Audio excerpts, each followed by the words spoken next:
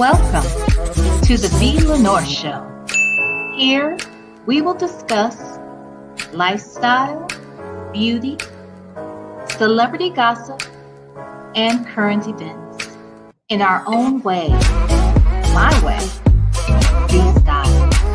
So sit back, relax, and enjoy the show.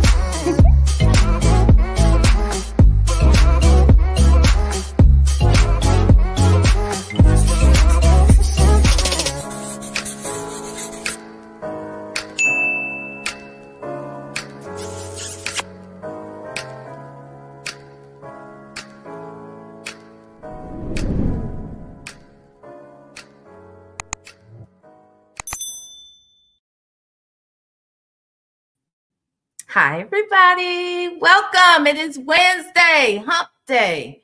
What is today? March 27th. My God, it's almost April, y'all. It's almost April. Well, anyway, good to see everybody here. Those of you in the chat, sorry to keep you waiting, but you know, you can't rush perfection, doggone it. All right. Now, look, I'm excited tonight because two of my favorite guests ever are back. Yes, I love talking to them both. And you guys obviously love it too, because I've heard so much feedback about both of these ladies. And I'm so glad that they're here tonight. But first, let me say hi to everybody here. Let's see. Hi, Sylvia's mugshot. Hi, Sylvia's mugshot. Thank you for becoming a member. I really appreciate it. Thank you. Hi, Shell Loves. Hi, honey. My beautiful moderators in his house. Triple Red X. Hi. How are you, honey? Hi, Lynn Tubbs. Hi, Sanders RN23. Hi, Keith Williams. Keith Williams, are you related to anybody on my show tonight? Just a question. Just a question. Forever Tanya. Hello. Hi, Annette GL. Hello. Oh, you repping the Windy City. You must be guest in the back. Is this person related to you, Keith? Is Keith related to you? No. Oh, okay. All right. But he's from the Windy City. It might be your cousin. Hi, Kimberly Black. How are you? Hi, Azure. Azure is here. Hi, Mons 820. Lexi the Law Nerd. Hey, girl. Hey. Hi, Bridget Shepherd. Julia Sutton, Baby Doll, Destined to Be, Lavette Hampton, Truth Religion. Hello. A Work in Progress is here. My name is Not Girl is here. Hey, CW. How are you? Hey, Red Lipstick Hustler Lily. How are you? Hey, T-Rain, Twilight, Retro in my fro. How y'all doing tonight? Okay. Look, if I missed anybody, please, moderators, do me a favor and just say hello for me. All right. Also, I hope y'all hit the like button. I hope you did. I hope when you came into this video, you hit the like button.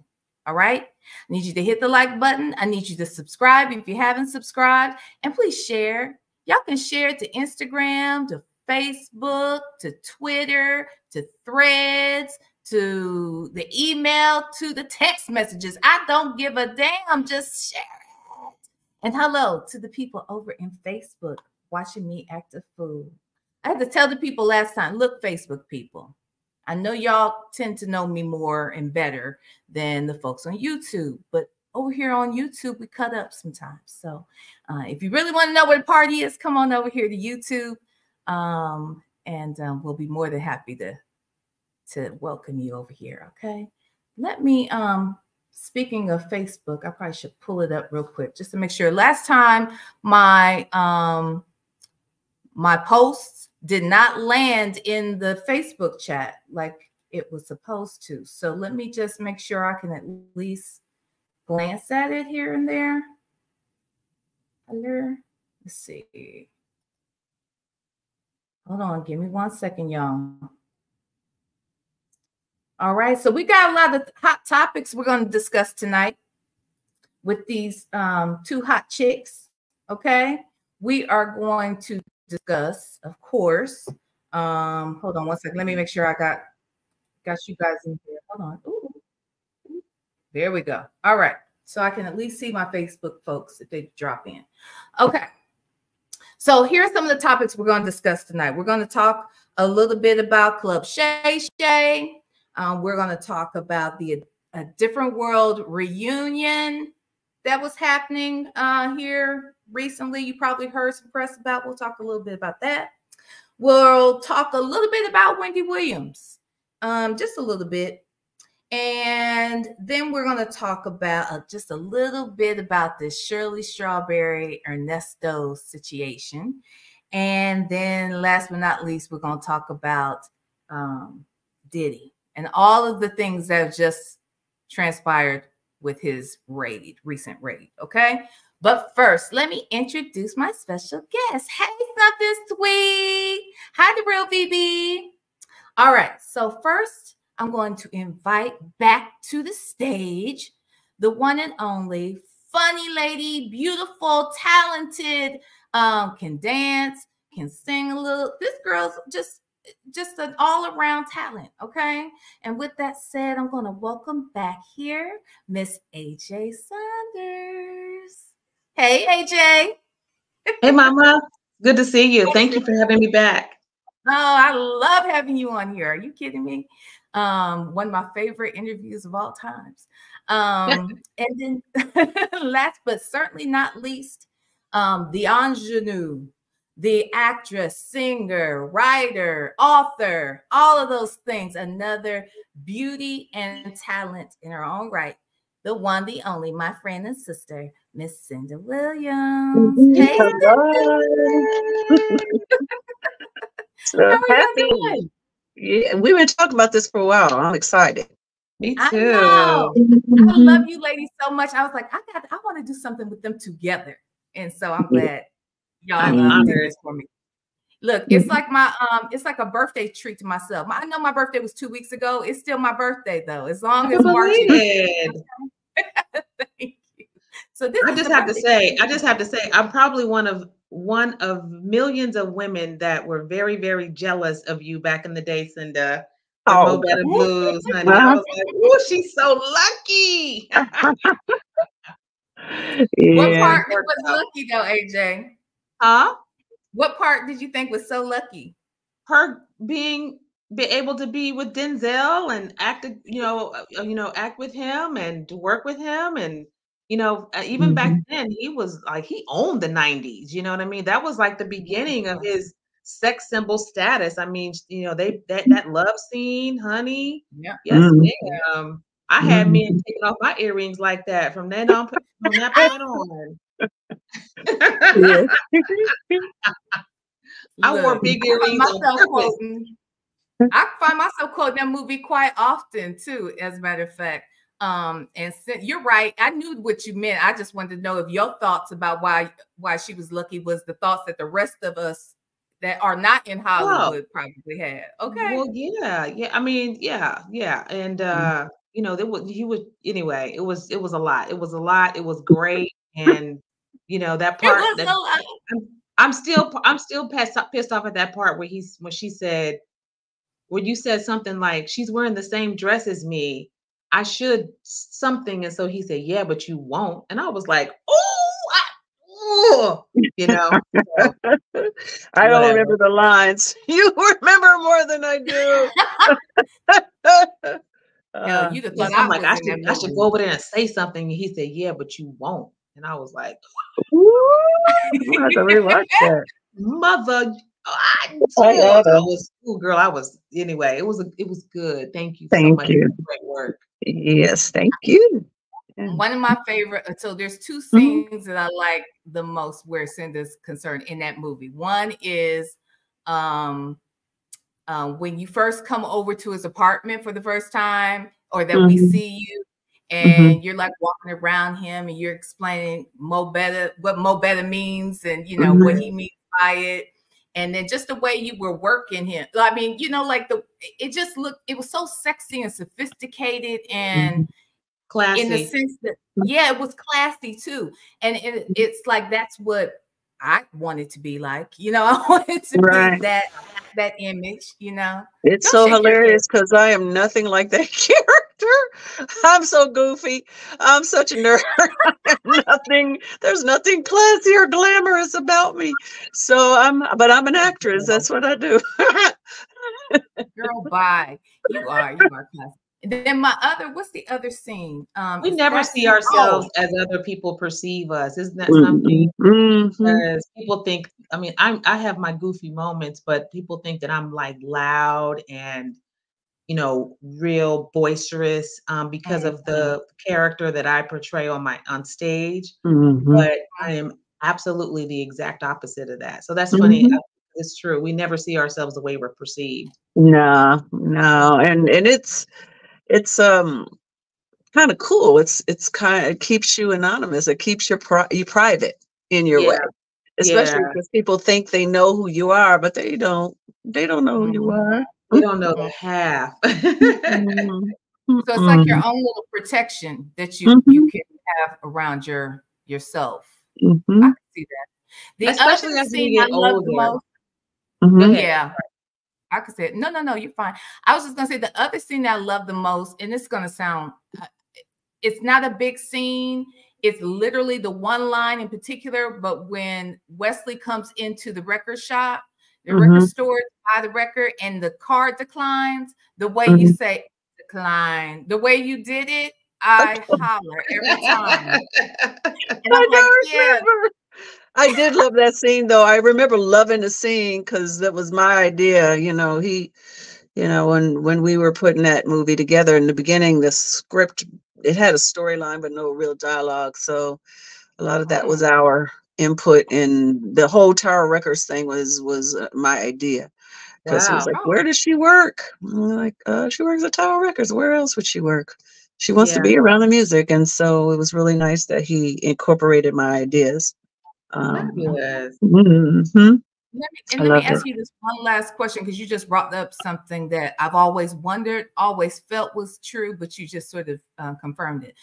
Is that mainly how Spike used to write back in the day, where he really would just kind of give the shell of the scene or the storyline, that sort of thing, and kind of let you guys ad lib? Because sometimes it did feel like it was just the natural words that the character would say based upon that actor and not necessarily from a script. Yeah, it was definitely the first time that I dealt with that, and not the last, where we actually had a lot of rehearsals, and in the rehearsals, that's where everything got written. We had the structure, we had, this scene is going to happen, this scene is going to happen, but let's figure out what you say. And we would rehearse, and he would be writing. And yeah, but that was, I came from theater where you got to get and or you're going to find, you got to know every single word. So that was a Yeah. great experience for me when it comes to improvisation and actually being able to create on my feet. I think I was writing before that, but that really fed the writer in me to be able to do that. Well, then, let me shift this conversation just a little bit over to AJai. AJai, which sort of, oh Lord, before we do that, T-Rain, thank you so much. T-Rain just gifted 10 people memberships to the VLenore show. Nice. So let me say, yay, I feel very blessed when this happens. Lord have mercy. So let me see who actually got gifted. Lord have mercy. Make It Rain was gifted. In Harmon, Michelle, The Only Whip. I think this is, oh Lord, see, I can't see. None of us can see. Ebony was gifted. Looks like Pat Lake Bailey. Wait, I guess I could have looked right over here. Patty Cake Bailey. All right, Patty Cake Bailey. Marcy Smith, Kimberlane Johnson, Jazzy Lady, Miss Mad About Music. All of you have been gifted a membership to the VLenore show. Thank you so much. Very sweet, T-Rain. Very nice. Very sweet. Awesome. So, okay, so back to AJai. AJai. Yes. There was recently a Different World reunion again I feel like there have been a couple that I know. I remember a few years back there was one, and then a year or two ago they did one with the red table. Yes. But this one recently was just announced. Was it announced on the Breakfast Club or somewhere else? But anyway, they've put together a new tour, little reunion tour. So how come we didn't see you in this reunion? Well, good question. And a lot of people have inboxed me with the same question. I don't really know. The only thing that I can pretty much surmise with that is maybe, like I said on my post, you're going to have to ask them why. But I think it's they probably feel like they are the only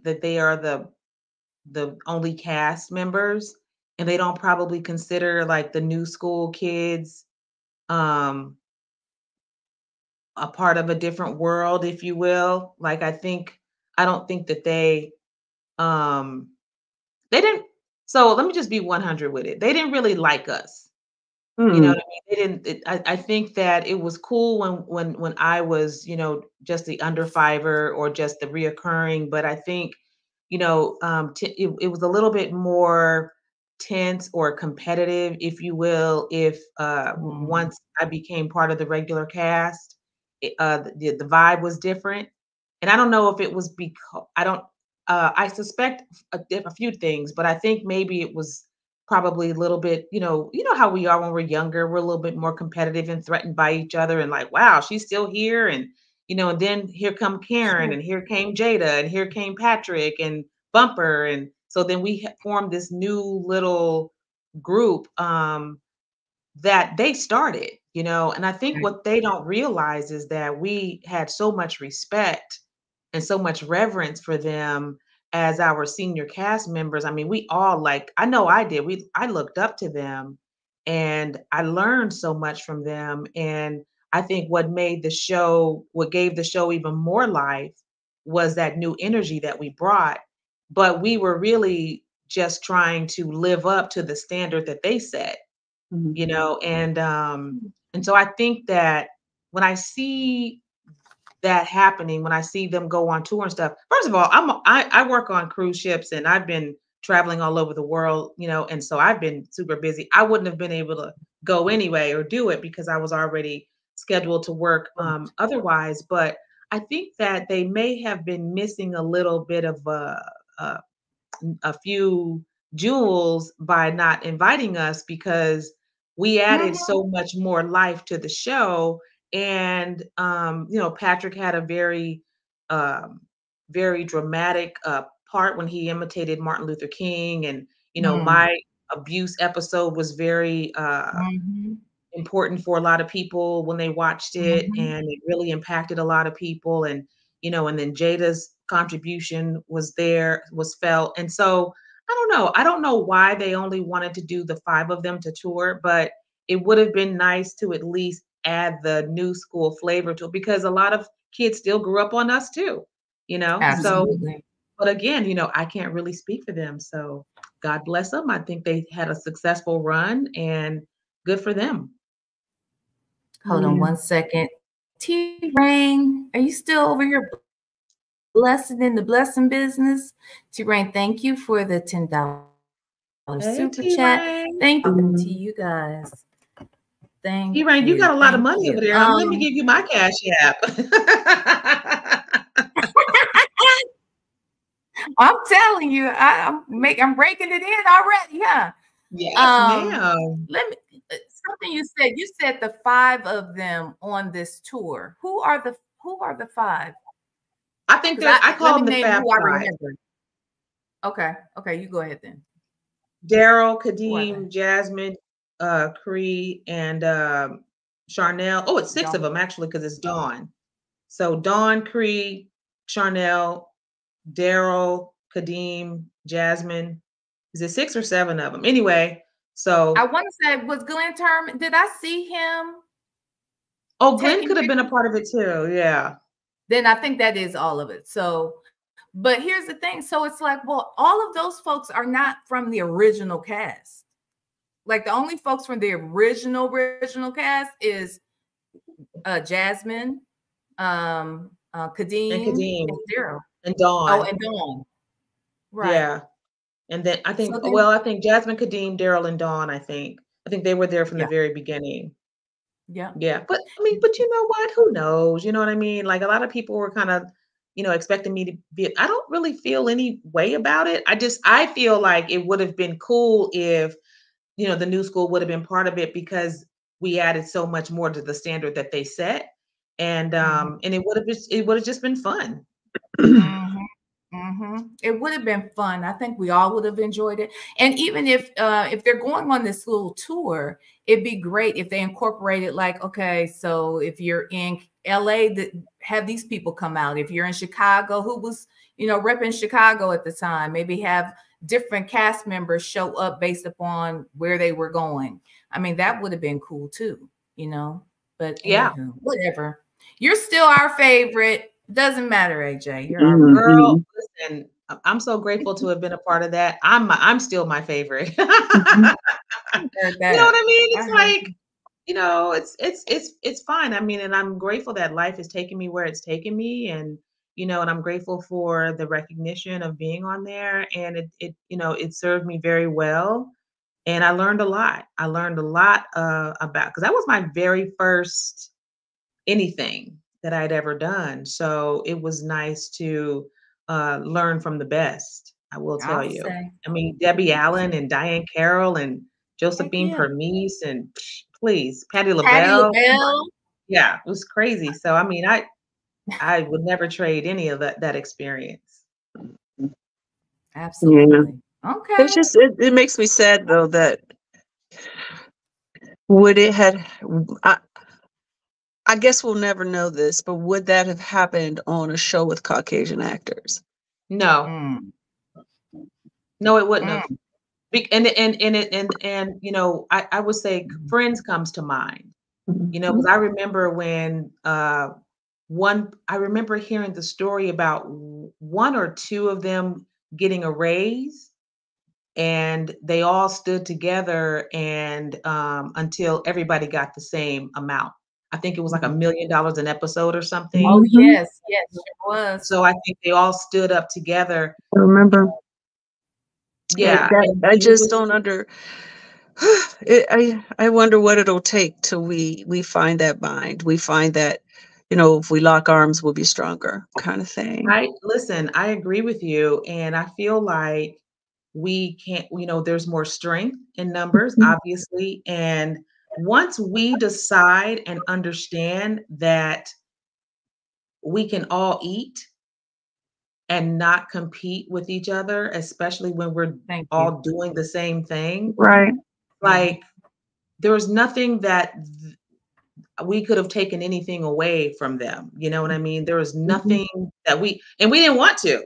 Like again, we were looking up to them like, ooh, that's Jasmine Guy. Wow. Like, you know, I can't, you know, I remember feeling like, okay, AJ, don't F this up because you know, people are watching, you know what I mean? And I wanted to make sure that I didn't you know, stink up the place. You know what I'm saying? So I worked even harder just so I could, you know, earn my place there. And I don't know if they saw it that way. And it's this intrinsic, this lack mentality. That's what it comes to. It's like there's not enough. There's not enough when there's absolutely plenty. You know, I know it seems like it's not, but I think if we stuck together, there'll be way more. You know, I agree. Way more.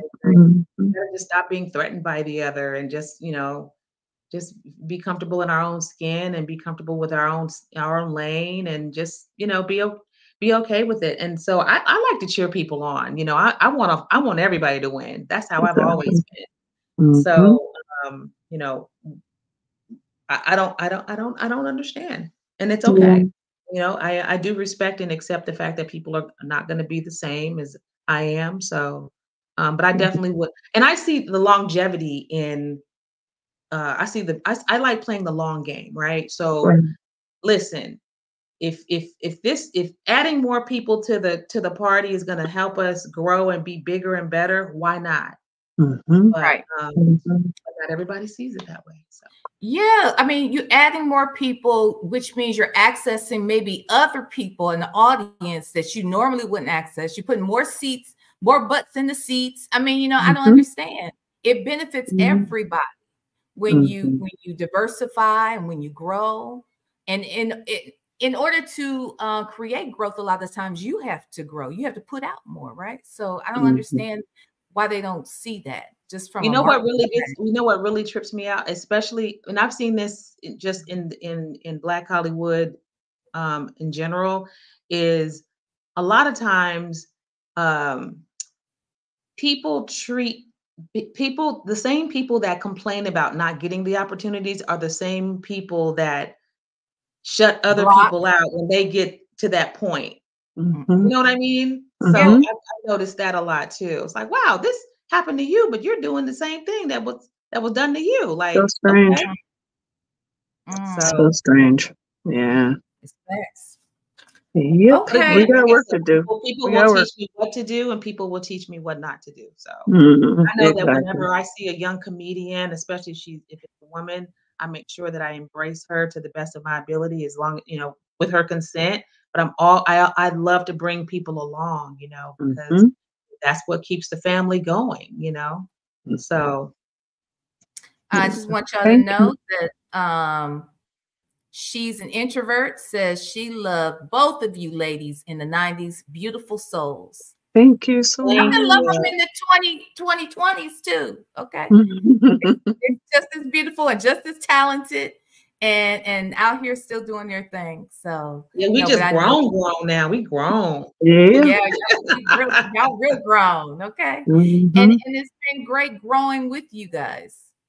Growing with you all. I know that both of you inspired me in many ways. I never thought I'd be sitting here with both of you talking to you at this point, but I know back then you both meant something to me. So just so you know that. Thank you, baby. Thank you. Just saying. Okay, so with that said, I have not asked you ladies what your thoughts are on this subject, but I did tell you that I was going to talk about it. And I want to talk a little bit about Fani Willis, who is the district attorney out of Fulton County in Georgia. Fani Willis and her ex-boo, Nathan Wade, and the entire defense team for Trump and his cohorts, if you will, his co-defendants. Were you guys paying attention to the whole hearing and everything? Well, you were overseas, I believe, AJ. So I don't know how much you caught of, but I saw a little bit of it. I didn't watch the whole proceedings, but I saw a little bit of it. You saw clips? Yeah, I saw clips. Okay. What about you, Cynda? Yeah, just a little bit. I know you were talking about it quite a bit, and I caught some of your conversations about it, and I think we even saw a clip, and I just loved how she didn't back down, in her own defense and standing up for herself. She seemed very powerful. There's so much desperation happening, to shut things down before this election. They're just grasping for straws. And though maybe it wasn't a good idea to pursue a romance at when they were trying to get something so important done, but people are people, and shoot, if I met my boo, I might be like that too. I'm like, I don't care. Right. Yeah. And I would also like to say that I think men do that all the time. Especially in that position. I think men have hired women that they have been attracted to be a part of their campaigns, to be a part of their, office workspace or what have you. And I think, I'm wondering I was trying to figure out what the big deal was. Like, where's the conflict? So I see the conflict in terms of, the campaign or the thing against Trump. So I understood that part, but to to vilify her was, I don't know, I just felt like there was some type of other It was a agenda going on. distraction to me. It was just all of it's a Yeah, distraction. It's not real. They're just yeah, saying whatever they can say to get us off the real subject, which is, true.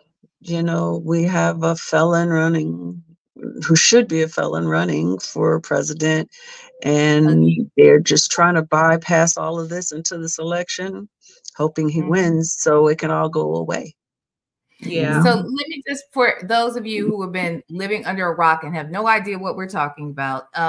So DA Fani Willis is leading the prosecution against Trump and several co-defendants that were trying to steal the 2020 election. And so as a deflection, I believe as well, Cynda, a deflection from what's really going on, what the real issue is, they decided to turn the tables around on the prosecution team. And that includes DA Fani Willis and her special prosecutor, who she hired by the name of Nathan Wade. Now, both Nathan Wade and Fani Willis are former judges themselves. Obviously attorneys, and she is the most powerful attorney, if you will, and DA in the state of Georgia. So there are all eyes on her because never before have we seen, a sitting president being, or not sitting president, but a living president or any president being prosecuted for trying to steal an election. It's just unheard of. So the fact that we are here and a Black woman is at the helm of bringing this to action, I think that was immediately going to cause problems. Now, here's the other thing.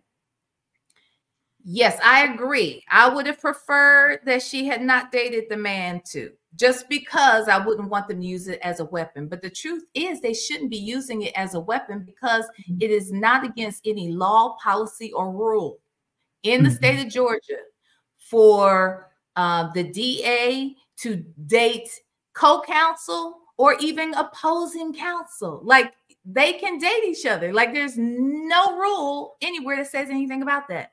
Now, what they were really supposed to be focusing in on was the conflict was supposed to be that she had somehow received some sort of financial gain by hiring this man. And they wanted to prove the financial gain as being these trips and vacations and possible meals. What they were talking about was no more than $10,000 or $12,000 tops. But Nathan was paid around $600,000 to do his job. Now, look, I ain't got nothing to do with that. I ain't gonna knock the man. He was able to get a $600,000 gig, so be it. But she didn't do anything that was against the law or policy. So that first day that we saw them as a part of this disqualifications hearing, and she came in there, not the first day that they held it, but the day we saw her on the stand, when I tell you, I was jumping out of my skin, so excited. I was sitting right here in this chair, working, supposed to be doing other work, but had that on. And as it came on, it was just so interesting. I literally went live at that point and just did a watch party, because when that sister came in there and started bossing them people around and telling them what she wanted, I had never in my life seen someone sit on the stand where you're supposed to be questioned. And she told them, okay, I need these 3 documents. I need this, this, and this. And these people scattered and went and got that shit and brought it right back to her. She asked somebody else for her glasses and it came. And it wasn't until I was talking to someone else later that I realized, oh, she's the boss of everybody in that room. The bailiffs, the court reporters, the prosecuting attorneys, everybody reports to her in real life. So they all ran and did what she needed done. And that judge used to be her subordinate. So he used to work for her as well, which is probably why he showed so much respect for her too. I felt like he showed a lot of respect. But the part that I love the most, child, 2 or 3 things, was when she sat down, told everybody what to do. And when she told that woman, the defense attorney for one of the co-defendants, she said, look, what I'm not confused about is that I am not on trial. No matter how confused you may be, I'm not confused. They're on trial, not me. Right. When she told him that, and the girl said something else, trying to suggest that the man had lived with her, and she was like, no, but that's cute. When she did all of that, yeah, I was like, I'm here for it, because like I said, every job I've ever been on where someone was either misusing me, mishandling, disrespecting me, that is what I wanted to do. And here she was, and she was able to do it. She could do it. She knew how far she could go. She's a freaking ex-judge. She's a damn prosecutor. She knows how much is too much and what is too little and what they will use and what they want. And I was just happy she did the one thing I'm sure many of us have wanted to do in the face of our bosses or anybody else who thought they would play with us. She handled it. So that's my diatribe on it all. But when I tell you, you guys have to go back and see some of the other scenes where she gets them together. I loved her father too. Did you see that? Baby, let me tell you something about the dad. I was going to bring that up.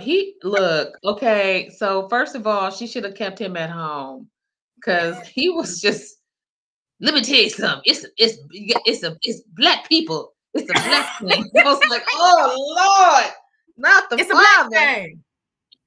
Black people, we hide our money. I was like, Daddy, please be quiet. Please don't give. Oh Lord, don't bring him back to the barbecue. He was hilarious. No, but he's a civil rights attorney. I wasn't afraid about him either. I mean, I get it, but he just I was like, girl, no, don't be. Okay, I understand. But I understand, but he corroborated her story that she had cash in the house. She'd been taught how to keep money on her at all times. Yeah, that was the way he said that. It's black people. The black people. We. I was like, oh jeez. He said, Judge, I don't mean to be racist, but it's the black thing. It's the black thing. Oh Lord. I was like, Dad, okay, Dad, come on now. We're gonna have to put you back at the house. Come on now. Anyway. I enjoyed it. I didn't see very much of it. I just saw clips, but I did like her swag, and I did like the way she held her own, I could appreciate it and respect it. Yeah, she did. She just, look, I got way too excited about it. Okay. I just want you to know I was way too excited. I was over here screaming out loud. I was hollering. I was rewinding. I loved it. Okay. That was great. My dad would have embarrassed the whole family. My daddy would have cussed everybody out. My daddy he would have forgot he was under oath. Oh Lord. Exactly. I think that's what triggered me a little bit. I was like, oh Lord, not the father. Because I was just thinking about my dad. My dad is crazy. So anyway, yeah. Child, my mama would have been the same. Yes. Lord. Okay. All right. So we'll move on from there. Okay. Last time you were here, AJ, we talked about Club Shay Shay. We talked about Cat Williams being on Club Shay Shay, where he set these streets on fire at the beginning of the year. He did. Since you've been on here, he had Monique come on, and I was just watching Godfrey on there too. He's so good. Yes. He's so good to look at too. I like looking at him. Godfrey, I've been having a crush on Godfrey like since the 90s, so he already knows. So it's no secret. But he's so talented too, though. I really love his work and the way he impersonates people. He's so great. Love watching him. I'm sorry, but what was the question? See, I'm sorry. Okay. You know what I mean? A black. We're talking about a black fine man. I'm like, important stuff. We were talking about what was important. Okay. African, built, talented. Like there's too many things. Okay. All of that. Beautiful smile. Just the whole thing. I'm sorry, but I digress. What was the question? Hell, I don't even know. No, what I was gonna say is and I appreciated Godfrey being on there too, because he was very honest. He even said some things about how people have, played him dirty in the business, and that Yeah. everybody doesn't welcome another talented person in their space, or people Right. will smile in your face and say, oh, you're great and I love you, or let's do something, and then you never hear back from. Welcome to my world. Welcome to our world. Yes. Yes. I'm not in comedy, obviously, but it's no different. All across the board, it's no different. Yeah, that's what happens. That's what happens. And so I would imagine, Cynda would feel the same way or agree with me that, when that sort of thing happens, and it's happened to all of us, the key is to maintain, your goals, and stay focused on what you're trying to do, and not bring that into your personal life, and allow that to make you bitter. Allow it to make you better instead. But to, don't hold on to. I think that's the only issue I take up with Monique, is that, she's holding on to. Here's how I really feel. I'm trying to sound real professional, but here's how I really want to say it. No, You say wait. how you want to say it, You wasted 10 whole years being mad at somebody that don't give a shit about what you think. Well, which one you talking about? Because she's mad at a bunch of people for 10 years. That's what, period. Okay. Whoever it is, you wasted 10 whole years of your life that you can't get back over people that have moved on and ain't thinking about you. Yeah. And, and so the key for me is to learn the lesson. Again, learn what not to do, and keep it pushing. She's got an Oscar. She's got an what did she got, a Image Award. She's got a, I don't think, and then she's got like a People's Choice. So she got like 4, a SAG Award. Like, girl, you got the clout, you got the cachet. Use that, and don't worry. Bless them, release them, move on. Those people are gonna keep doing what they're gonna do and keep being who they are.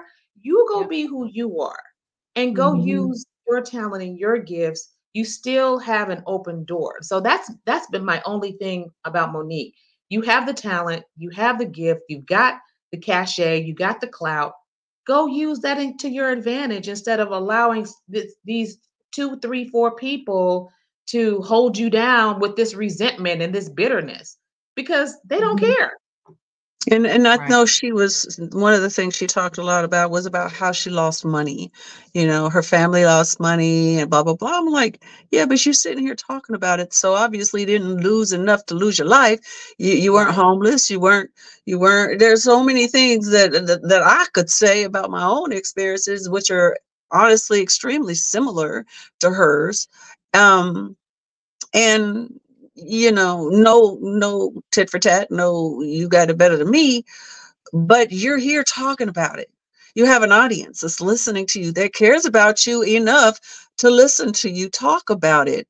And it's just, to me, a waste of energy. Yes. It's a waste of energy, and it's a waste of your energy, your own energy, just not even about everybody else that's tuning in and feeding off of this negative, low vibration crap. But it's not pushing you forward to stay mad and about some measly dollars. I'm sorry, dollars are important, but once that 10 years is over, let's start here today and move forward. And what you're going to do with that, unless that's what she thinks, that coming out about old stuff is going to push her forward. I don't know that it's going to, because I don't think people, they can't get past the anger. People can't get past the angst, and they don't want to see your face.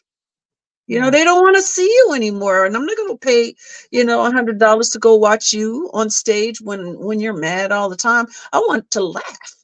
You're not funny. That's not funny. Yeah. And everybody has something that, people that come watch comedy, they come to get away from their own reality for a little bit, and so our job is to entertain and to make sure that they have a memorable, good experience. And, you know, that's just the way I work. And again, trust me, I have a whole lot of people that I can be like, well, this one said this one did this, and F that person, and fuck this dude, and I have a laundry list. If I choose to focus on those people and what they did and how they did it and then I would never have room to be creative and write anything new and be happy in my own life, and because life is what it is. And And so I don't know. I can't operate in that negative space. Like I can only operate when when I'm clear and when I'm, free from that stuff. And so forgiveness is very important. A lot of people don't understand forgiveness has nothing to do with the other person. You know what I mean? It has Right. everything to do with freeing. It's about getting ourselves free from that experience, and so the first step for me is always just forgiveness. Okay, you know what? God bless them. I hope the Let me best for them. You know what I let mean? me And just challenge be your free. let me challenge your thoughts here though for a minute regarding why Monique might be talking so much and so frequently over the last few years. And while I agree with everything you all said, I also believe that people do things because there is a benefit from doing it, right? So you and I may see her talking this way as being a reason why a lot of people continued not to hire her right away or did not honor her in the way in which she had hoped that they would honor her. But the truth is, sometimes people like drama and sometimes people like the negativity or the attention that the negativity brings them as well. It's And you short-sighted. Oscar, it is very short-sighted. And she's a whole Oscar winner out here functioning this way. But I just think that she gets some benefit out of being a victim. But please let me say something about this. There's this whole concept of I'm telling the truth. I'm telling the truth. This is the truth. And everybody should be telling the truth. And these people got to be stopped. So I'm telling the truth. And my thing about it is, first of all, there are many aspects to the truth. Whose truth? Your perception of the truth, my perception, it might not be the same. The stuff that has happened to me, I'm sure the other people involved see it in a very different way, right? Everybody has their version of what's true. And if it's true for you, why? That's all that matters. It's true for you. You see what I'm saying? And the only benefit is the attention that it gives you. And, there are some children that will do things in order to get a spanking or get called upon or get a timeout because it gives them attention. That's what this feels like to me. It feels like I need any kind of attention at all. Just give me some play. Please pay attention to me. And they need that. It feeds them. They feel better about them. Even if it's negative attention, it's attention. And that whole thing, no news is bad news. But if any kind, if it's bad news, it's okay. But it's short-sighted because while you have this flash in the pan of your truth, which is probably very true for you, it is not going to get you that long-term career that every actor and comedian wants. We want to be doing this stuff, till the day we drop. And you're ruining your chances of that career, and you have everything you need to have that career. It doesn't matter how you look, doesn't matter how much you weigh. What you do, you can do forever unless you screw it up. And that short-term attention thing, that's just not going to give you longevity. That's going to give you a flash in the pan, some quick bucks here and there. Talking about screwing your family over financially, I mean, you're doing that. Where's the legacy? The legacy is going away with your words, with your truth. That's just my opinion about it. But you see, well, I think that people, go ahead. You know how sometimes, like my mother used to always say, some people ain't happy unless they're miserable. That's what I'm saying. Some people like playing that victim. I'm a victim. Look at what they did to me. Like, Right.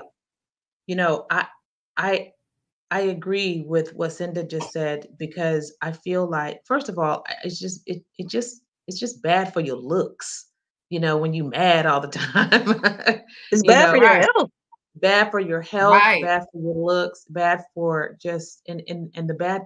It's just the negative energy is draining, you Mhm. know, and again, like she said, if it's only true for you, like I know I'm clear. Like whenever if I decide to write a book, which I'm working on right now, but it's a very slow process, I only share my experience. Mhm. I only share my perspective, my perception of things, especially like compared to like how I was in my 20s compared to how I was in my Mhm. 30s and 40s. Like Mhm. I see things so differently than I did in my 20s. You know, especially when I was Absolutely. in that environment and what people said to me and how I received it and how it filtered into my brain. So today I would probably respond and think differently about how people approached me back then, you know, and Mhm. what they said to me back then. Back then I responded the way a 25-year old person would have responded, but I Mhm. wouldn't Right. respond to that today at this Mhm. particular stage Right. in my development. So my goal is to continuously, I'm always striving to get better and to grow and to see the world as it is and not as I perceive it. You know what I mean? Mhm. And that includes my own self-image, my own self-worth, my own self-value. Like, so when I go on stage, it's completely different and my confidence is completely different because I'm not begging for that attention. I'm not trying I'm not I'm not looking for approval. I'm just here to add value, you Mhm. know? And so when Mhm. I come from that perspective, I'm a lot more confident, a lot more comfortable in my own skin. And because every Mhm. comedian is very insecure, we're all looking for, you know, I want them to like, because you just don't know. Like every night, Mhm. it's ground zero. Like there's no band to back us up. You know, we don't have no Mhm. background singers. We ain't got no dance troupe, you know? So Mhm. it's Unless you're us. Bernie Mac. Unless you're Bernie Mac with the macaroni band and the macaroni dancers, the Mac band and the macaroni dancers. That was beautiful though. And he's a king, but go ahead. Right, but as a pure For the stand-up, most as part. you know, as a Yeah, stand-up no. artist, I mean, that's all we have is so Absolutely. it's understandable that we come off that way. We're always looking, you know, laughter is approval for us. So, Right. but if we don't grow, then we're going to be in our 50s still feeling like that 20 something year old person hungry Yeah. for thirsty for you to approve of it. So now it's like, okay, I'm here to add value. I know what my purpose is today. I know what but I can't get here if I'm holding on to what that person said to me back in 1994. You know what I mean? Right. It's useless because clearly that person ain't thinking about what happened in 1994. So I'm holding on to something that don't even exist anymore. Mhm. And you know, I remember I saw Oprah when when somebody asked her a question about Monique, and I have my opinions about Oprah. Don't get me wrong. Okay, I got my opinion and it's strong, but I save that for my act. Mhm. I don't bring that Mhm. into my real life.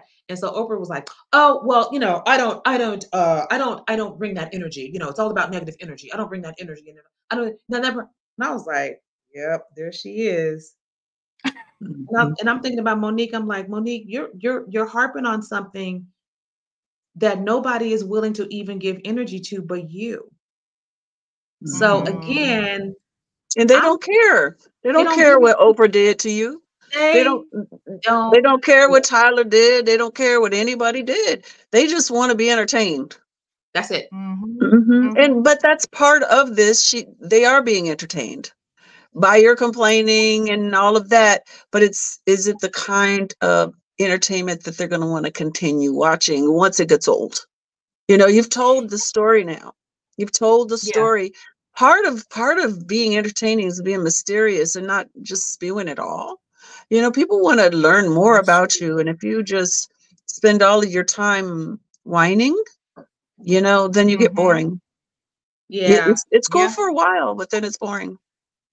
Well, Yeah. Yeah. you bring up two good points, Cynda. Well, one in particular, I just want to say to both of you, what if the reason why she harps on such negativity is because it has always been her thing. It's what's familiar to her. Maybe even as a child, she had to function a certain way or make certain complaints in order to get any level of real attention, especially if she was harmed by her sibling, as she says. You know, she was always a victim. And so maybe that was what she was used to in order to get real attention or love from what she understood it to look like. I don't know. Yeah, but That's just when you're one. a victim, people feel sorry for you. They don't care about you. I don't want nobody feeling sorry for me. You know what I'm saying? So it very well might be what she learned and how she's survived and coped.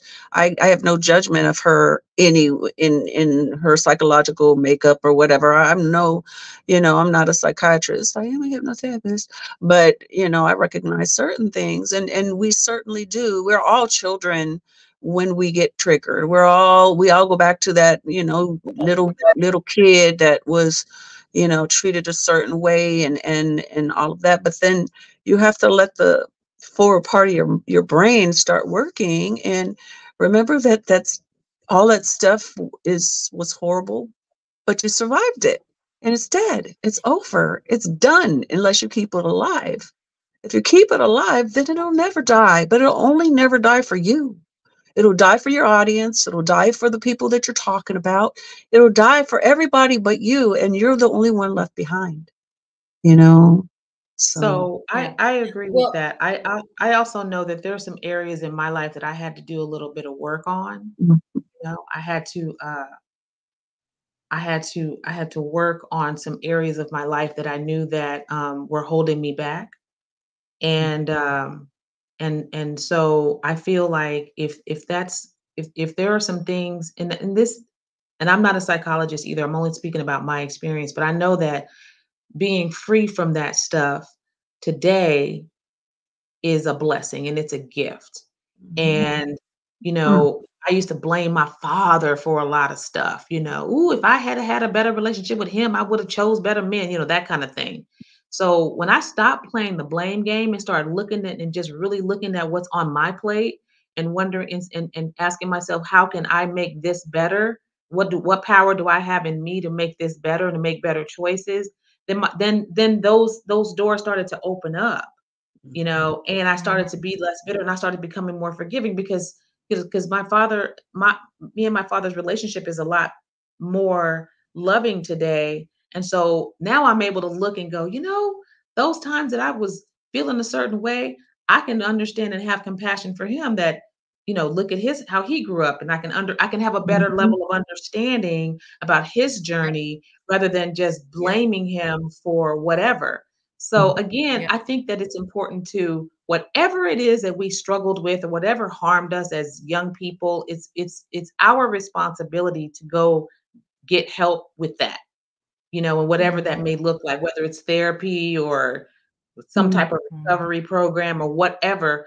It's really for me. It was best for me to go get help with that and be honest with myself and look and in the mirror and go, okay, how can I make this different? What can I Yeah. do? What do I want out of this life that has been mm. given to me? The Do I want problem this? is so many people don't know that there's a problem. True. I mean, if you are like off to the races if you know that you need help. You're very healthy if you know you need Yeah. help. But so many Yeah. people get so caught up in the victimhood that they Man. don't see anything wrong with themselves. They never take accountability. They never take responsibility for their own lives and their own choices. It's always someone else's fault. And so they don't get the help because they can't see that they need the help. And True. Mhm. that's unfortunate, and I think there are a lot of creatives who, I mean, if you're going to be honest, the best are the most damaged. We Yep. we've lived some a heck of a lot. Our lives are not boring. We have a lot Yeah. of to pull from. That's what everybody's like. How do you play such dark characters? I was like, because I was miserable. I mean, the easiest emotion for me to pull was tears and anger because that's how I Mhm. was inside. But I recognized that, and I got help, and I'm better, and I can still pull on that, but I could Right. also make you laugh. I can also make you smile now, because now I can laugh and smile. That's But right. there are some people that are just, and I believe we are all the same. We're all of God. We're all creators. We're all these things. It's just some of us. This was the best example I was given, and I just loved it. It was like there's a road to enlightenment, but then there are many branches off of that road.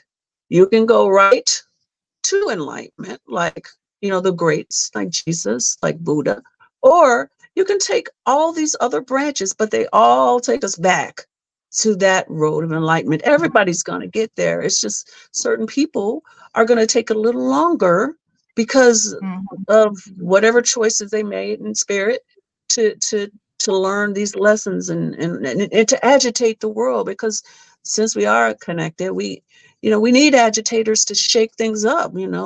Everybody hates on Trump. Everybody hates on all these people that, do all these crazy things, but they're changing things. They're causing great shifts in us because we want to stop that way of thinking. We want to, and Monique, in a way, for me, is kind of like that agitator, Yeah. and she's shaking up some things. She's making people think about some things that they might not have. So while it might hurt her personally, she might be making our business better. Well, Yeah. but let's look at it from this perspective. What if some of that?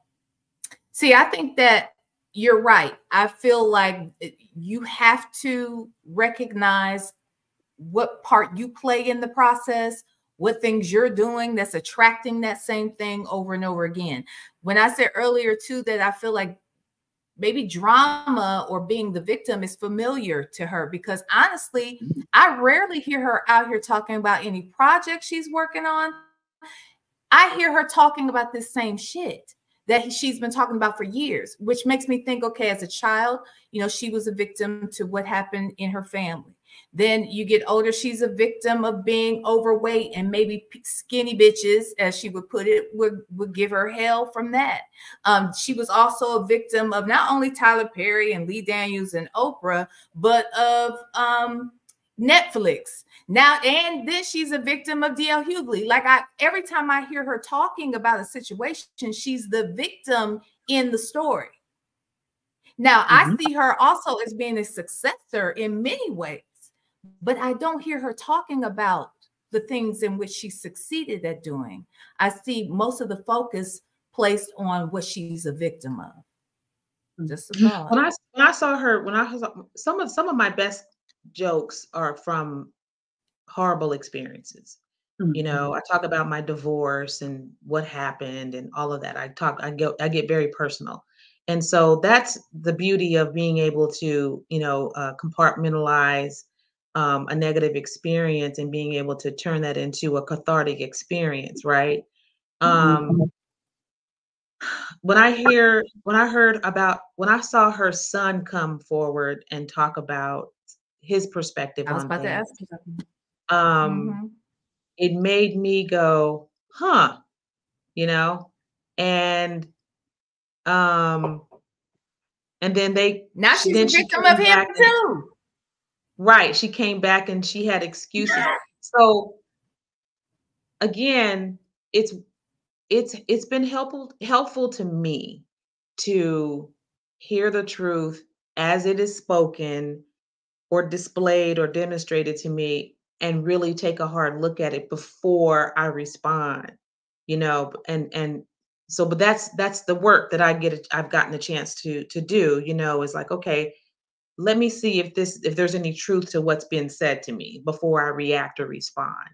And if there is, let me take a hard look at it, and let me humble myself and go, you know what, I didn't know that I had done that. I wasn't aware that I had behaved that way, or please forgive me for my conduct, or what. I mean, there's no humility in that. And what I really was disappointed about, and don't get me wrong, like, I don't have any beef with Monique. Like, I am so grateful that and proud that she's able to have accomplished everything that she has. I think she's great. But when I saw her special, I was like, oh, she missed it.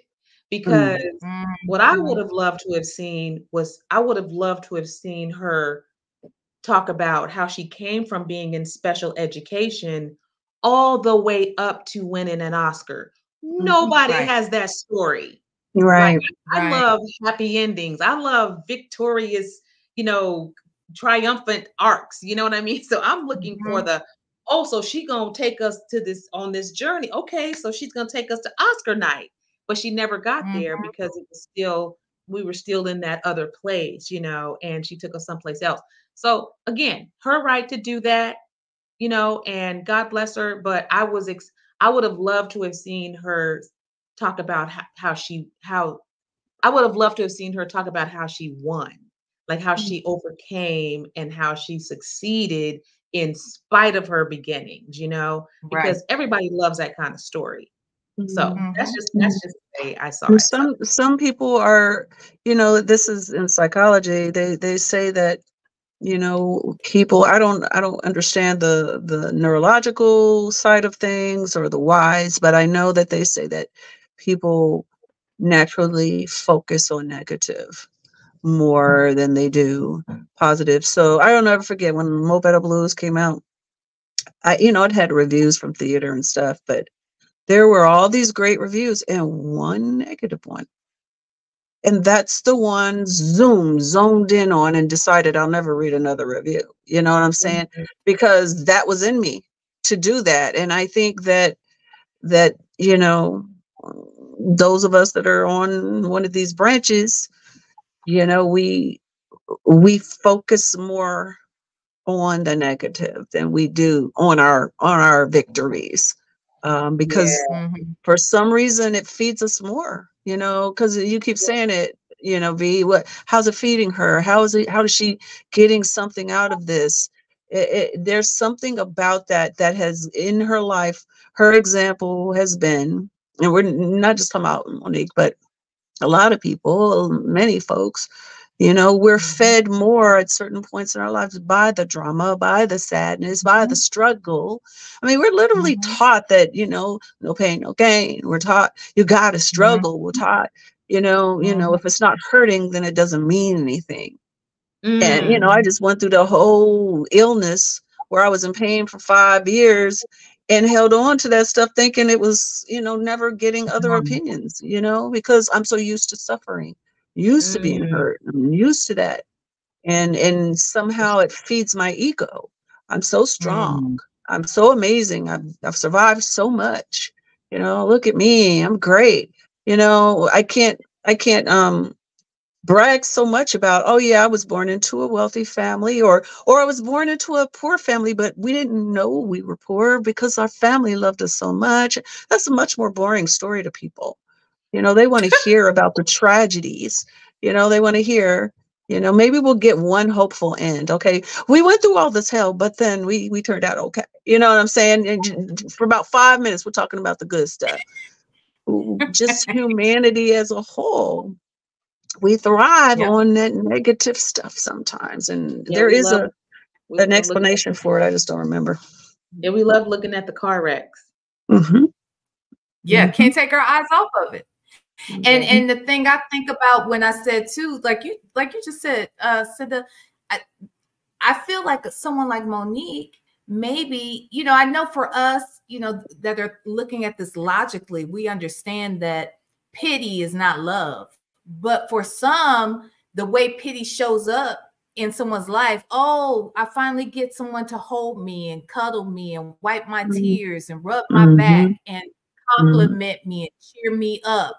I don't get that unless I appear weak and vulnerable and a victim. Yeah. And As that's time is, what really that made me mad. I didn't like this. This was a part where I had to work on myself and my own judgment of her, was when she was talking about the young lady from The Color Purple. She said the only reason why they listened to her because she was whining and crying. She was the young beautiful to my actress. Taraji, Yeah, Taraji. Taraji. She said the only reason why they pay her attention because the way she looks and because she was whining, looking all weak. She that was her comment, that she was weak you know, but I don't mean no harm. I love her. I love her. But the only reason why they listened to her and they didn't listen to me is because she was crying. I wouldn't cry. Yeah. I'm too strong. You know what I'm saying? It's like, throw that, throw her under the bus, please. Throw her under the bus. Do Right. exactly what you're talking against, please. It's like, Right. oh gosh, it was like, oh, it's so irritating. And I had to, like I said, I had to get on myself and say no judgment because you don't know this woman. But I did not feel that at all. I was like dogging that poor girl. Shoot. Right. I had someone do this something similar to me too. But it was something where, you know, we had an encounter with the same individual, but the response that people have for me was different than the response they have for another woman. No, that's okay. The response they had for another woman, and that woman felt like it was because she came across too strong and I came across too feminine. And I was like, and that I somehow was using my femininity to manipulate the people to feel sorry for me. I was like, I'm just being me and expressing what happened or whatever. People saw things for themselves. But I think that does happen with some folks. They get resentful. They can't be in support of you because they really resent possibly what your experience has been versus their own. And that's not fair because we can all probably sit and think about a time when our experience has been different. It could be the same situation, but we're going to have a different experience from it. And sometimes we play a part in that experience. That's all I'm saying. Yeah, I can't. I honestly can't stand it when people like, oh, poor Cynda. I'm like, that ain't the reason I'm telling the story. I don't want your pity, please. I got over it. Like today on my little walk, I do these things on TikTok, these little short blurbs, and I was talking about actually a real person, someone, not me. But I didn't want to talk about them, so I talked about myself, and you know, I talked about how, you know, I had someone in my life, an authority that was very, you know, hard on me, you know, was constantly telling me it was wrong, and they didn't know anything about what I did, but you know, you should be doing this, and you should be doing, what's wrong with you, girl? And that became a voice in my head that I had to eliminate and recognize that it wasn't me. And so everybody, you know, so many people were like, oh my gosh, Cynda, I'm just so sorry you went through that. You know, like that's not the point. But you know, people are coming from their own perspective. Right. Again. That's how they hear it. That's how they hear it. Yeah. I remember I was married to this one dude, and we were breaking up, and he was expressing to me about why what he didn't like about me. And what he said was, you know, you never every time we had a disagreement, you never fought. You know, you never raised your voice, and you never, you know, you didn't fight for us. And I said, well, first of all, you know, when we were dating, I told you I wasn't like a yeller. I'm not a screamer, you know, that, you know, I'm one of those people that likes to sit down and discuss instead of getting volatile and hostile, because you can't really think clearly that way. Anyway, so he was just like, yeah, but you should have just, you know, threw something, and you should have. And I was like, but that's not who I was, and that's who I told you I was. So that's not, you know what I mean? So I think there are certain people that interpret what love is, like you said earlier, what love is differently than the way, you know, because I was like, that's, you know, throwing something at, first of all, I like everything in my house, so I ain't gonna throw nothing and break nothing at you. That's what I'm saying. I want to keep all the shit that's in here, you know. Number one, you know, but number two is like, why can't we agree to disagree, but in a grown-up fashion? But that's what he grew up with. He grew up with his parents fighting and dragging his mama up and down the hallway and stuff. And so I'm like, that's not, you know, but that's what I told you I was, though. That's who I told you I was. And I think that people expect you to, oh yeah, that's what you say now, but you just, maybe it'll change whenever we get, you know, once we're married, you know. No, that's who I am. And so sorry to disappoint you, but that's but that was one of the things that he was like, yeah, you just didn't fight. You just didn't fight. I'm like, oh, Mhm. okay, well, I respect that. Good for Fine. okay. Thank you for sharing that. But I'm not going to either, Mhm. because But why? fighting looks I had different. that same thing. Huh? What'd you I was say? gonna say fighting looks different. So here's the thing: Mhm. he feels like, oh, you didn't care enough to want to raise your voice. You didn't care enough Yep. to demonstrate anger and fight by throwing and yelling or hitting or whatever. When we can fight for this same relationship by going to get therapy, by talking more often, by being mindful of each other's love languages. There's so many that's fighting for it. That other Yeah. thing that you see or have experienced in your past, that's what keeps us unhealthy. Yep, Yeah. that's what keeps it Yeah. toxic. Mhm. My dad did that with my mom. He was like, she didn't fight for us, because my mom was passive aggressive. She would just sit there while he yelled and screamed. And he hated that. He wanted her to fight and scream because that's what he was used to. And that meant love to him, because he was unhealthy that way. And Well, then, I go back to the honesty piece. It's like if let's just for me, it's like I told him this. I said, bro, like you should have just told the truth though. Like we Mm, didn't have to do this. We didn't have to. Mhm. I didn't even want to get married. You know what I mean? So really? if there were some things that you didn't like and that didn't work for you, tell the Hmm. truth. Just be honest. Everybody thinks they can change you though. They do. That's They right. do. Oh man, I had this guy who it drove him nuts because he would curse me, he would call me names, he would do all these things, and I would just say, "Okay, if that's how you feel." That was my way to quote unquote fight. I don't like using that word. It's a negative vibration. I ain't even trying to bring it into it. I'm like, if that's what you feel, you call me a liar, you call me a whore, you call me et cetera, et cetera, et cetera, et cetera. Okay, if that's how you feel, and then we should go our separate ways because I'm never going to tell you that that's true because it's not. I know who I am, Right. and I'm not Right. going to curse you. I'm not going to call you out your name. I'm going to Right. be loving to you because that's who I am. I'm Yeah. not going to be brought down to your level of hostility because Right. you think that's love. Nope, Right. not love. Not to me. You know. That's it.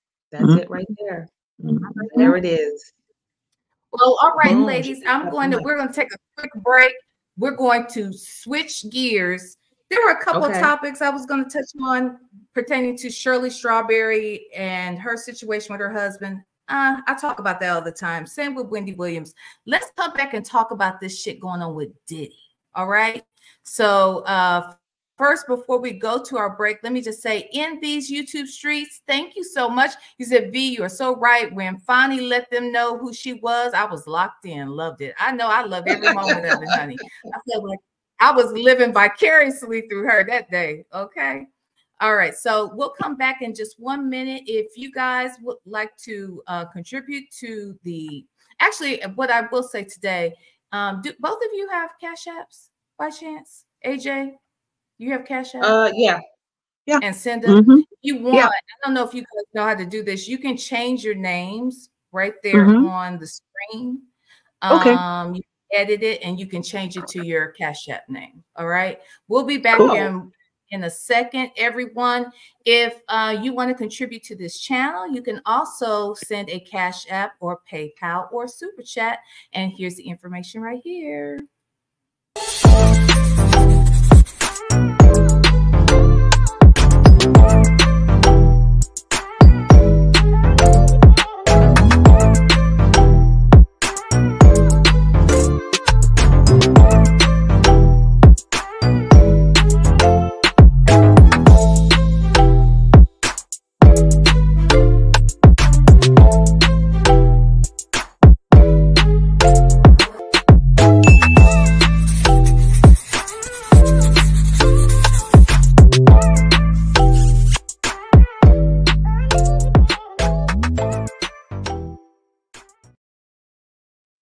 How do I do it?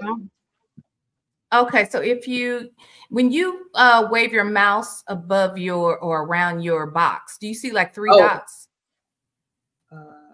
yeah.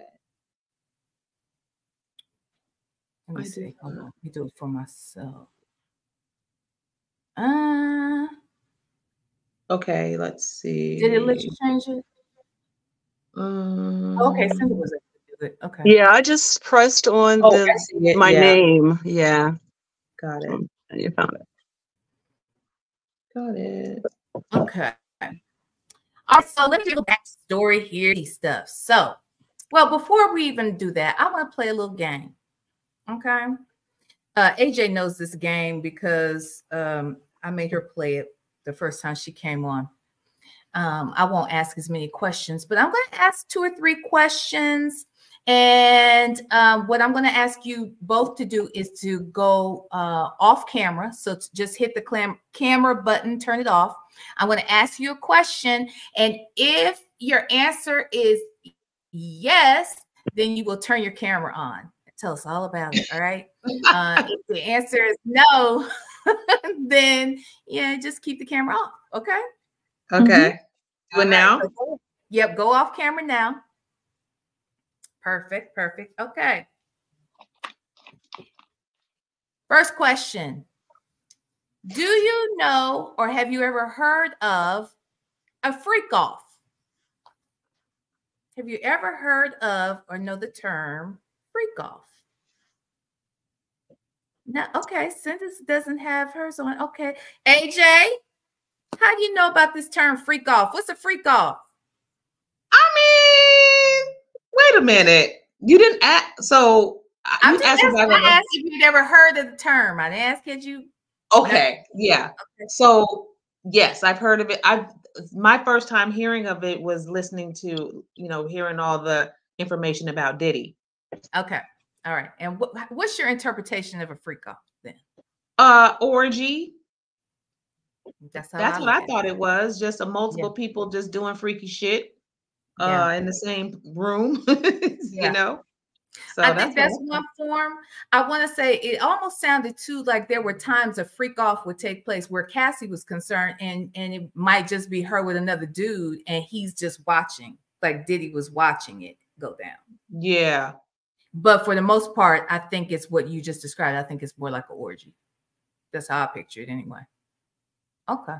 Yeah. Well, more than 2 people in the room, shit gets freaky. I've heard. I would think, you had heard that. Allegedly. Okay. All right. Okay. Well, go off camera. Go off Okay. camera. All Okay. right. Next question is, and Cynda, even though you didn't know the term at first, now that you know the term and everything, you can still answer this question. Have you ever been invited to? I didn't say you attended. I said invited to a freak off. Ooh. I didn't know that's what it was. I didn't know that's what it was. Okay. Okay. It was actually a bachelor and bachelorette party. Okay. And that was what it was a co-ed bachelorette. Yes. Yeah, it was a couple getting married and they had their party together, but that's what it was. Okay.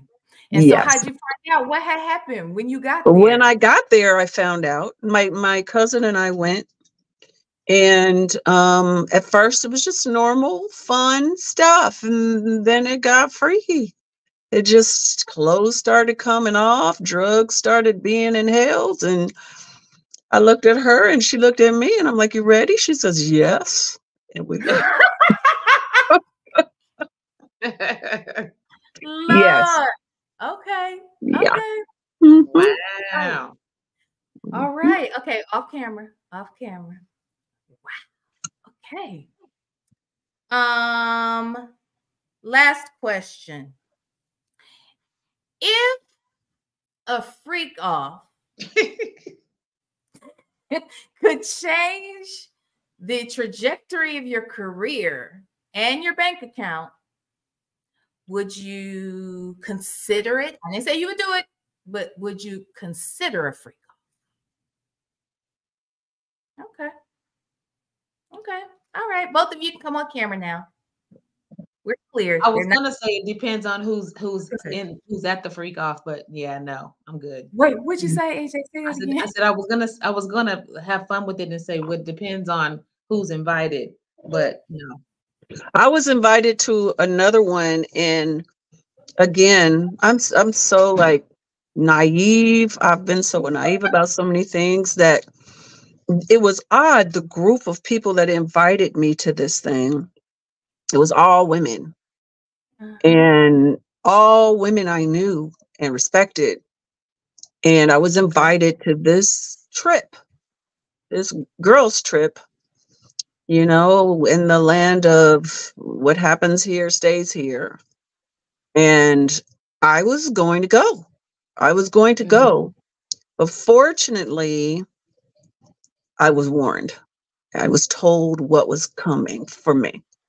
Mhm. They had plans for my ass. And I Mm. was warned, and I got out of it.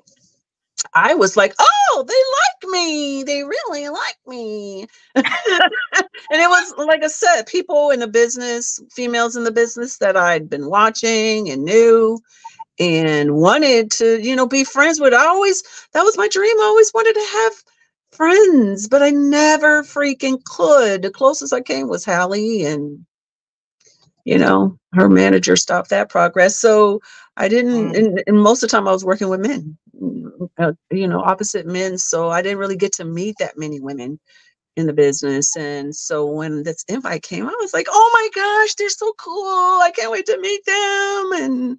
Mhm. And then my little hopes were dashed when I found out what was really going on. So yeah.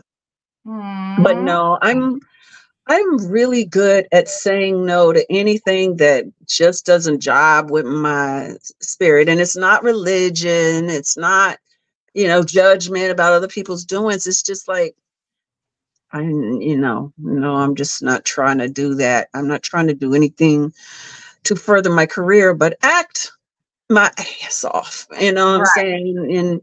And these days do a lot of extra stuff on social media, build my own marketing and do my own marketing and put myself out there, which is what you have to do.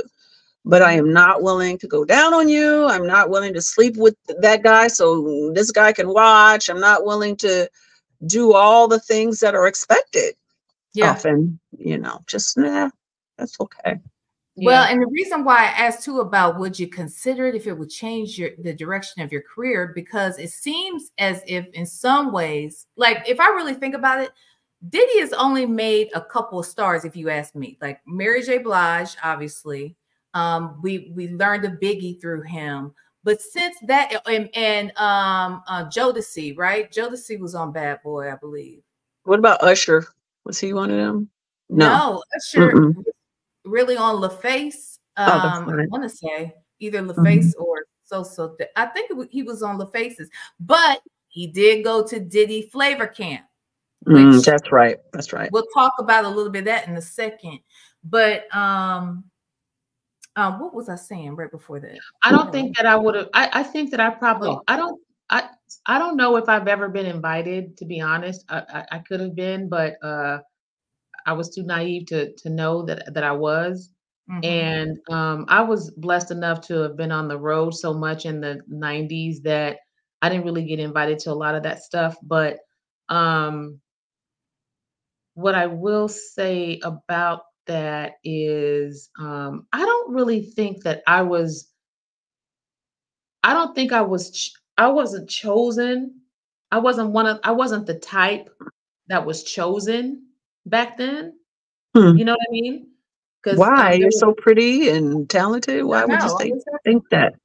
Thank you, but I don't think that I was. I don't. I think that um, people were attracted to the other women that I used to hang out with. Those Okay, other actresses, like they loved Jada and that look. I I will got say. it.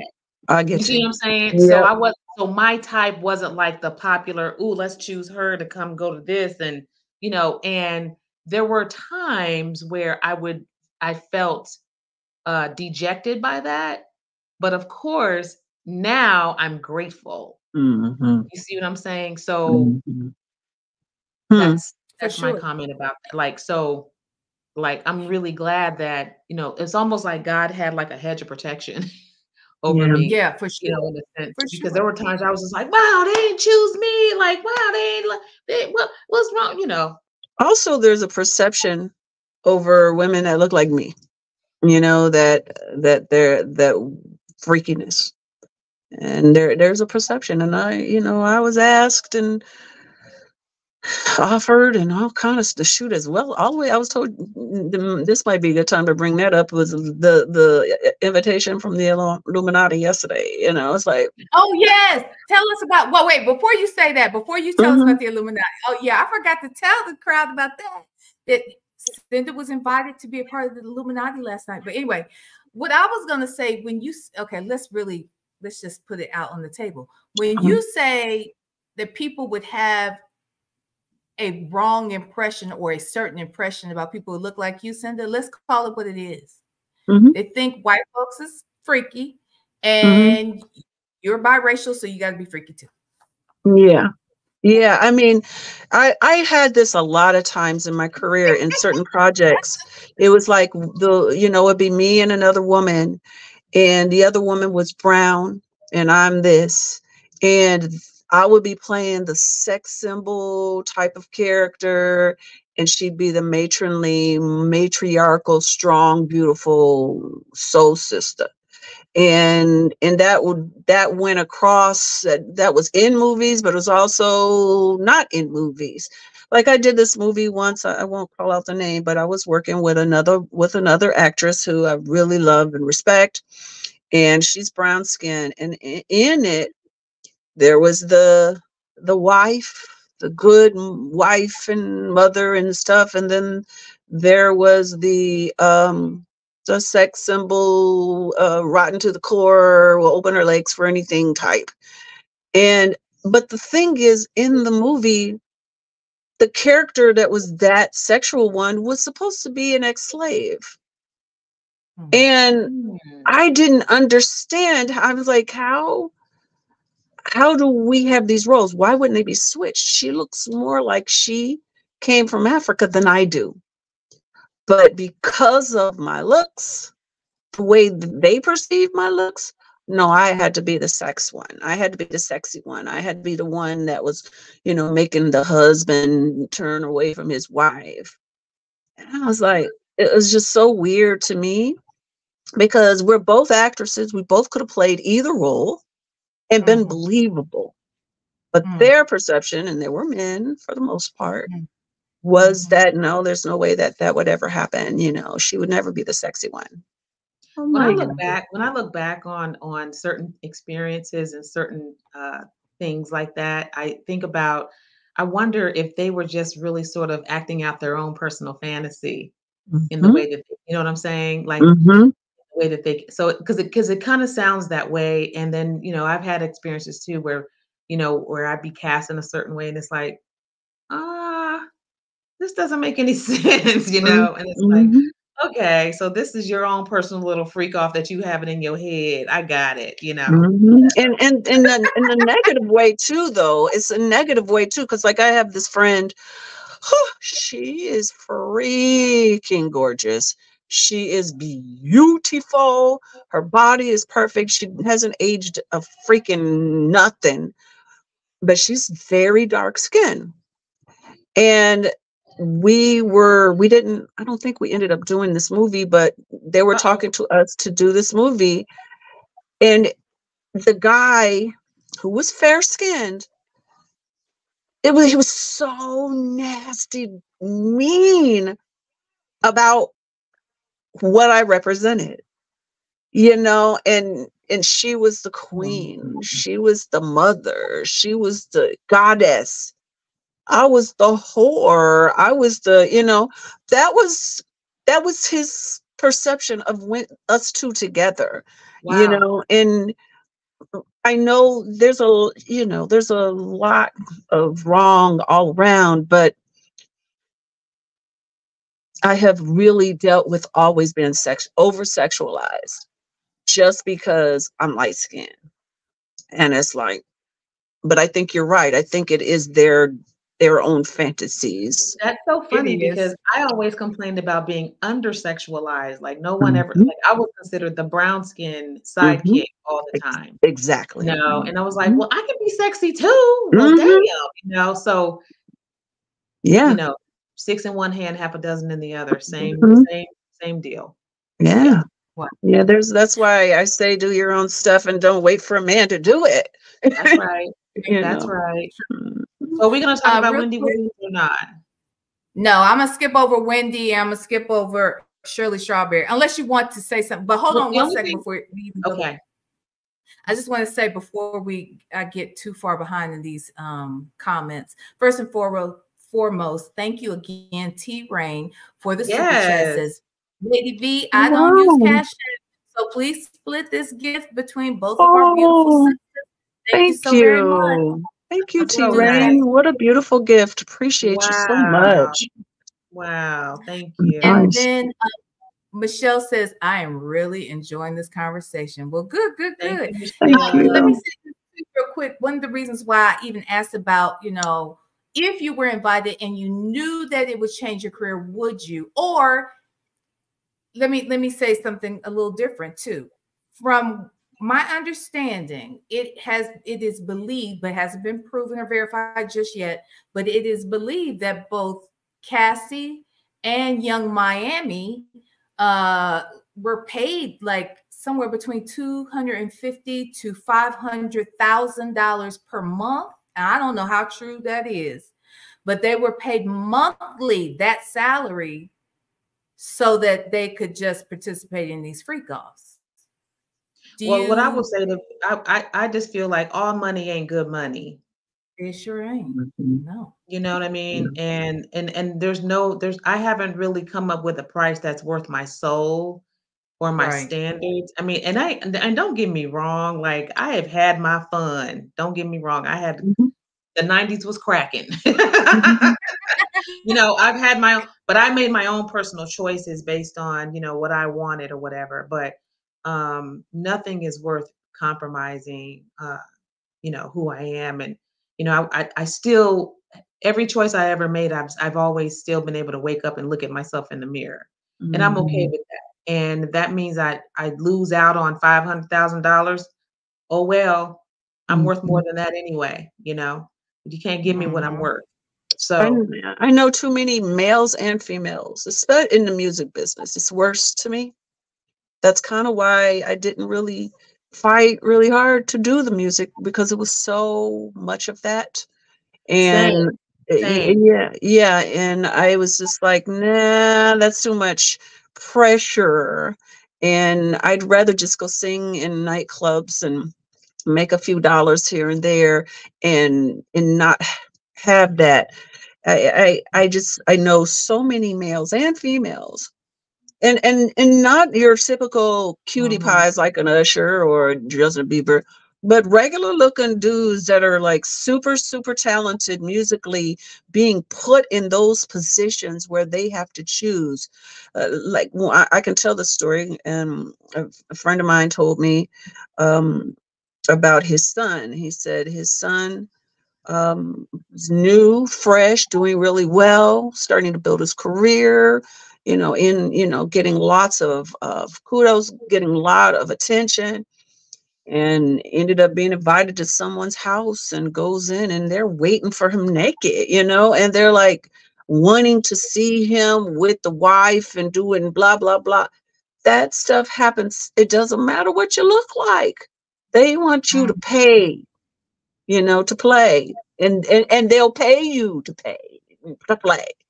And and he was very confused because they were like, if you do this, then your career, which is already rising, will just. Mm-hmm. And I don't even know what he did. We didn't get that deep into it because I was like, that's like, and he didn't want to tell me the answer one. But a lot of times the answer is okay, because they want to make it so much. They want the money, they want the fame. I mean, in this thing from the quote unquote Illuminati yesterday, they I were was like, about to ask you. Yeah. yeah, they're like, if you join us, you would be joining a small group of heavy hitters that are very powerful in all aspects of life, and you would be wealthy beyond your imagining, and you would Cynda, have you're this going and you would too have. far. You're going too far. Come back. Where were you when you got this invitation? Was it email, a phone call, at a It party? was on Instagram Messenger. They messaged me on Instagram. And this isn't the first time I've had this invitation. I've had it face to face. I had some businessmen sit me down in a restaurant and make all these offers, but this was freaking on Instagram. And the only reason why I could think is because they're trying to shut down the positive messaging that I got out there, and I was like, no, thank you. Are you sure? I'm positive. I'm How do you know it positive. was legit? Did you have an It idea who might that not person? have been. It Oh, might okay. not have been. I Okay. don't know. But Okay. I wasn't gonna like question it and say, prove to me that you are in. No, it's just no. Uh-uh. If you're real or not, no. Not interested. Thank you so much. I'm a light Mm, bringer, not that, you I know know. that's And I don't know, maybe Illuminati's not bad. right. I don't know. I don't even know if they're called that. It's kind of stupid, I don't know if they're called that. But I'm not going to take any chances or dig. No, period. Right. So, Mhm.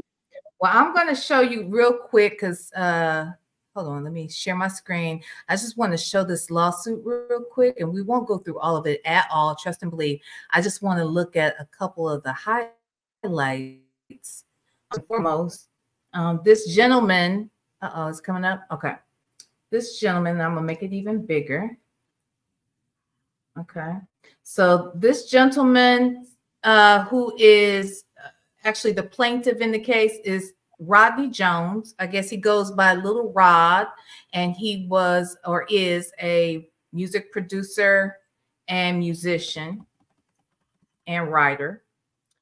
He is suing Sean Combs, which is Diddy, Justin Dior Combs, which is Diddy's son, Ethiopia. I do not know how to say her last name, but she was at one time the CEO of Motown.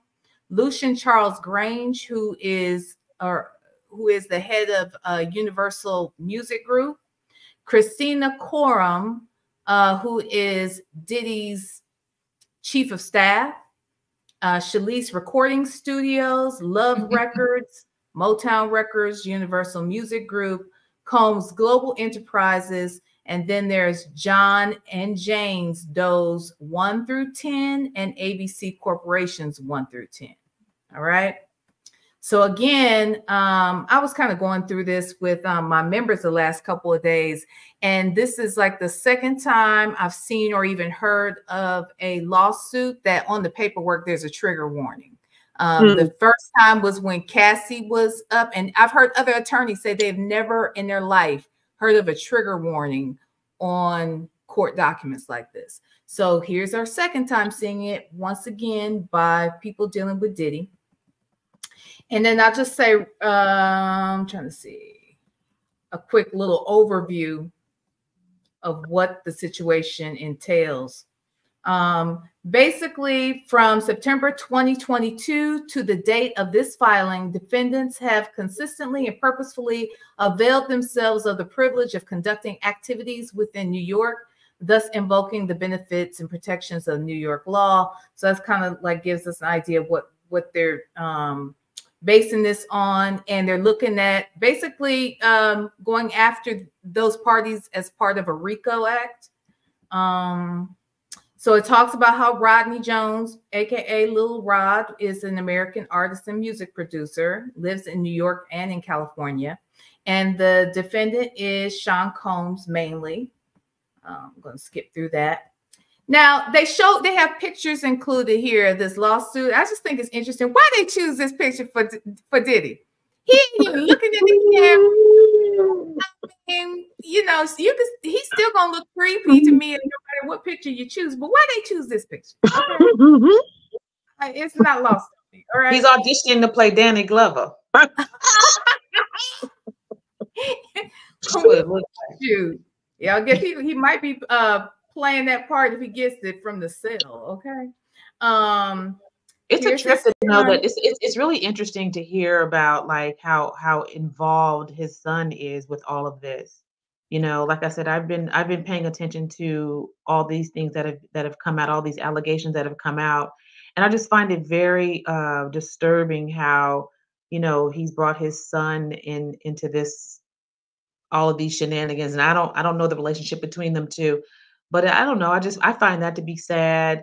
And Family business. True. You know, I guess Mhm. so. Um, and um, and you know, all of this kind of coincides with what Cassie alleged as well. You know, Absolutely. everything sort of like lines up, It's and confirmation. Yeah. and to be honest, like this has been an open secret for decades. Mhm. And so somebody asked me my opinion about it. One of my friends who's not in the business, you know, he was asking me when the news came out about Keefe D and the orchestration of Tupac's murder and the whole thing, and they had named Diddy being the orchestrator. And I told him, I said, I don't think he'll go to jail for that. I think he'll probably get more in trouble for something else. And this is before the whole Cassie thing came out. And Mm-hmm. so he hit me back and was like, "Oh my God, you were right." And I was like, "Yeah, because um, I have another opinion about why they're not gonna like hold him accountable for Pac's murder or Biggie's murder, but I think that this is something that is more, not even more, but just as egregious because you know the trafficking and the Mm-hmm. being with the minors and you know the drugs and it's just so nefarious. Like it's so Mm-hmm. deep that, but I Mm-hmm. mean, no, but nobody, no insider is really shocked. You Mm-mm. Right. know, I it's believe just that. it's very it's just crazy how it's finally all come out. But Mm-hmm. nobody that I've known in the industry, I don't know, no, Cynda probably say the same. Like no one, Mhm. none of us are shocked. No. Mm-mm. Not at all. And let me say this too. That's why I didn't do it. Let me Yeah, say this. because Oh, go ahead. when I saw all of the allegations and the actions and the con, I was like, well, yeah, that's, you know, Mhm. that's exactly how it all goes, you know, Mhm. especially when you get in these higher positions. And I think that a lot of times when people are in that position of power, I think that they have that level, they have some type of protection over them where they feel kind of like free to do all this stuff. Oh, yeah. You know what I mean? And I feel like maybe that's, I feel like this is how I really feel. I feel like Pac's murder was his reward. Mm. Mm. Mm. His And that's reward. where he got Well, all of this. Because right yeah. after Pac died, like he became the guy, Yep. you Yep. know, Yep. and so it's really interesting. I'm just thinking about the timing of it all. And you know, him and Suge going back and forth with the East Coast, West Coast thing back in the day and stuff. Like it's all so nefarious and it's all so it feels like a big, huge show, you know. Mm-hmm. Even Mm-hmm. Mhm. though I feel like And all that is true, I feel like it's all a big show. I think there's something bigger going on. Absolutely. This it, more distractions. More distractions. But I do believe that many things are shifting and stuff is Mhm, tumbling, you know, stuff is coming down. mhm. Not because of people in power making it that way, but because of spirit making it that way, you know. mm-hmm. Right. Mhm. Well, I agree with that. And I was going to say something that you said, AJ. I think you're right. Maybe the loss of Pac was his reward on some level because everybody made more money after the passing of Tupac. But then it also made him even bigger once Biggie was gone because now he's not in competition with Biggie. He's now the successor. He's the best friend who is mourning the loss of Biggie. So, and it's so unfair, right? That, you Yeah, he know, was able to play that up. Mhm. exactly, exactly. So, and let me say this, you mentioned earlier about it's funny how his son would be so involved in this. And look, let me make this very clear. I don't think that you have to be biologically related to someone for that to be your father or your son, right? And I say that because I do believe that he is Diddy's father in that sense, but the rumor is he may not be Diddy's son biologically. And maybe it's you can be okay with your not so biological son being involved in this type of nastiness versus if he was your son. And I would like for them to also investigate Kim Porter. Oh, we're going to talk about that too. That's definitely not just Kim Porter, but Kim Porter's ex-fiance that they said unalived himself.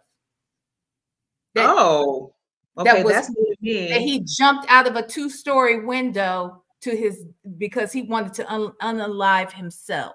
Who does that? So anyway, we'll get to that.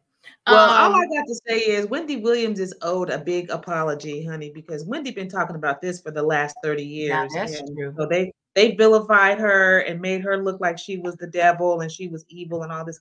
Now I feel like she,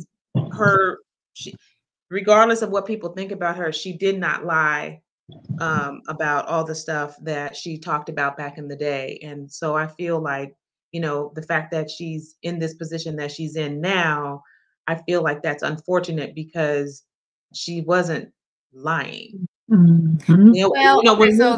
When we were talking about when Monique talking about, oh, I'm telling the truth. Well, she was telling the truth too. Mm-hmm. But she got penalized for it. And so I feel like she's. But how did she tell it though? Right too, huh? How did she tell it? It's kind of like Monique though, in the same way. The same way we said her delivery was bad. I feel like Wendy's delivery was bad. She was right about Bobby cheating on Whitney, but we didn't need to. I'm sure Whitney didn't appreciate her calling her man in the hotel while he with another woman and she's out at rehab. That interview has gone viral since then, as well as the interview where Whitney calls and cusses her out. That went viral too. So I feel like you're right. And I'm sorry that we never came back to the Wendy Williams piece because I know you wanted to hit on that. But no, that's all I wanted to share about it because I just felt like, she yeah, I mean, the delivery was a little bit harsh because I remember listening to her when she was just on the radio and I was like, whoo, like, wow. But I mean, and she was a shock on TV.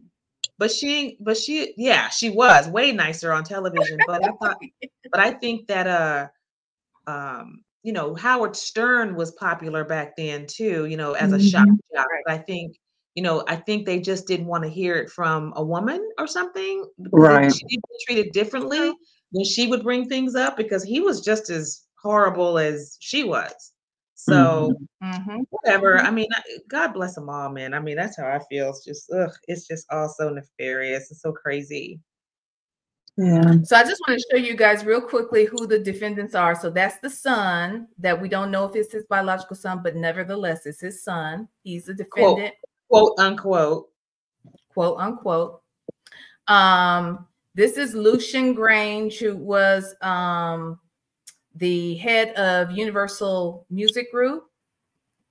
This lady, this gorgeous beauty, I can't say her last name, so I'm not going to butcher it, but her first name is Ethiopia. She's gorgeous.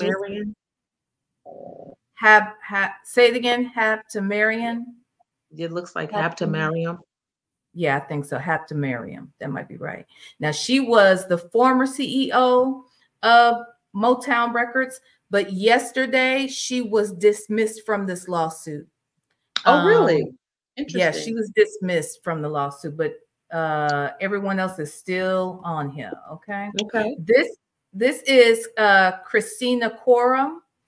She is Diddy's current chief of staff. As a matter of fact, if you all recall seeing the video chief of staff, what is he, a politician? What is he, a senator? I know, right? That's funny. The president. He's the president. Yeah. Okay. If you guys remember seeing the still shots or video of Diddy after the Cassie lawsuit came out and you saw him sitting out by the pool and there was this white woman and she looked like she just got out of the pool and she had on well, I think there's a picture of it in here. You'll see it. Well, anyway, that's her. She looks much better here, but she was, you know, that's his chief of staff. Okay. Okay. She is considered to be the Ghislaine. Is that her name? Ghislaine Maxwell. That's that's exactly that came to my mind too when I saw her picture. They say that is who she is. Who Ghislaine was to Epstein is who she is to Diddy. Then this is Shalice Studios. So they're suing the studios. They're suing Motown. They're suing Love Records, which is Diddy's record company. Combs Global, Diddy's company. And then we get to Rodney Lil Rod Jones. And basically it gives us the idea that he came from the church. He taught himself how to play several instruments. And when he had a chance to work for Diddy, that was everything for him. Like he thought this was going to really send him through the roof. Diddy actually contacted him to write songs for this last album he did called the Love Album. And oh boy, wrote and produced 9 songs for that album, but he was only paid $29,000 for his work. 9 months of work, 9 songs. He got $29,000. But get this, he only wanted $50,000, but Diddy refused to give him the other 29. Okay. He's played with everybody from the Clark sisters to Donald Lawrence, George Masquire, all these people, right? So this is the summary of events. I'm gonna read through them real quickly. I'm surprised he's not suing. Excuse me, though. I'm surprised he's not suing. Maybe he's included in the 1 to 10 defendants, because I thought what's his face, Cuba Gooding Jr. was a part of that situation too. I think Cuba is in the situation, is a part of the situation. He's definitely mentioned throughout here, and they even have pictures of the night that he felt Cuba, you know, tried him. They have a picture of him in here with Cuba's, you know, arm around him, and the way he's looking at him is, child. Woo. And there's some other people that are not named, but they're very clearly described in the footnotes, which kind of threw me. Anyway, it kind of threw me off. But let me just say this real quickly. And I know, Cynda, it's almost time for your bedtime. I'm gonna try. Okay, I'm gonna try to get this. Mine too. I know, right? Mine too. Okay, from September 22 to November 23. So we're only talking about a year and a couple of months, which is interesting because Cassie's stuff was over a 10 or 11 year period, about a 10-year period of time, and was a few years ago, whereas this is very recent, right? He was, you know, residing in both New York and California.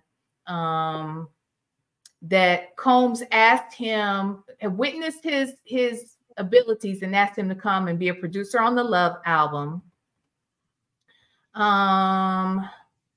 He said Mr. Combs would provide on a regular basis laced alcohol beverages to minors and sex workers at his homes in California, New York, and in the Virgin Islands and Florida. And that KK, or the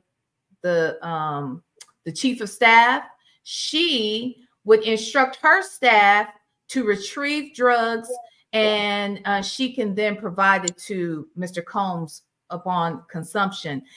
In here it talks about how all of the staff, the housekeepers, whoever worked in there, they were to walk around with fanny packs or some kind of pouch so that drugs could always be readily available to him and to his guests. Okay.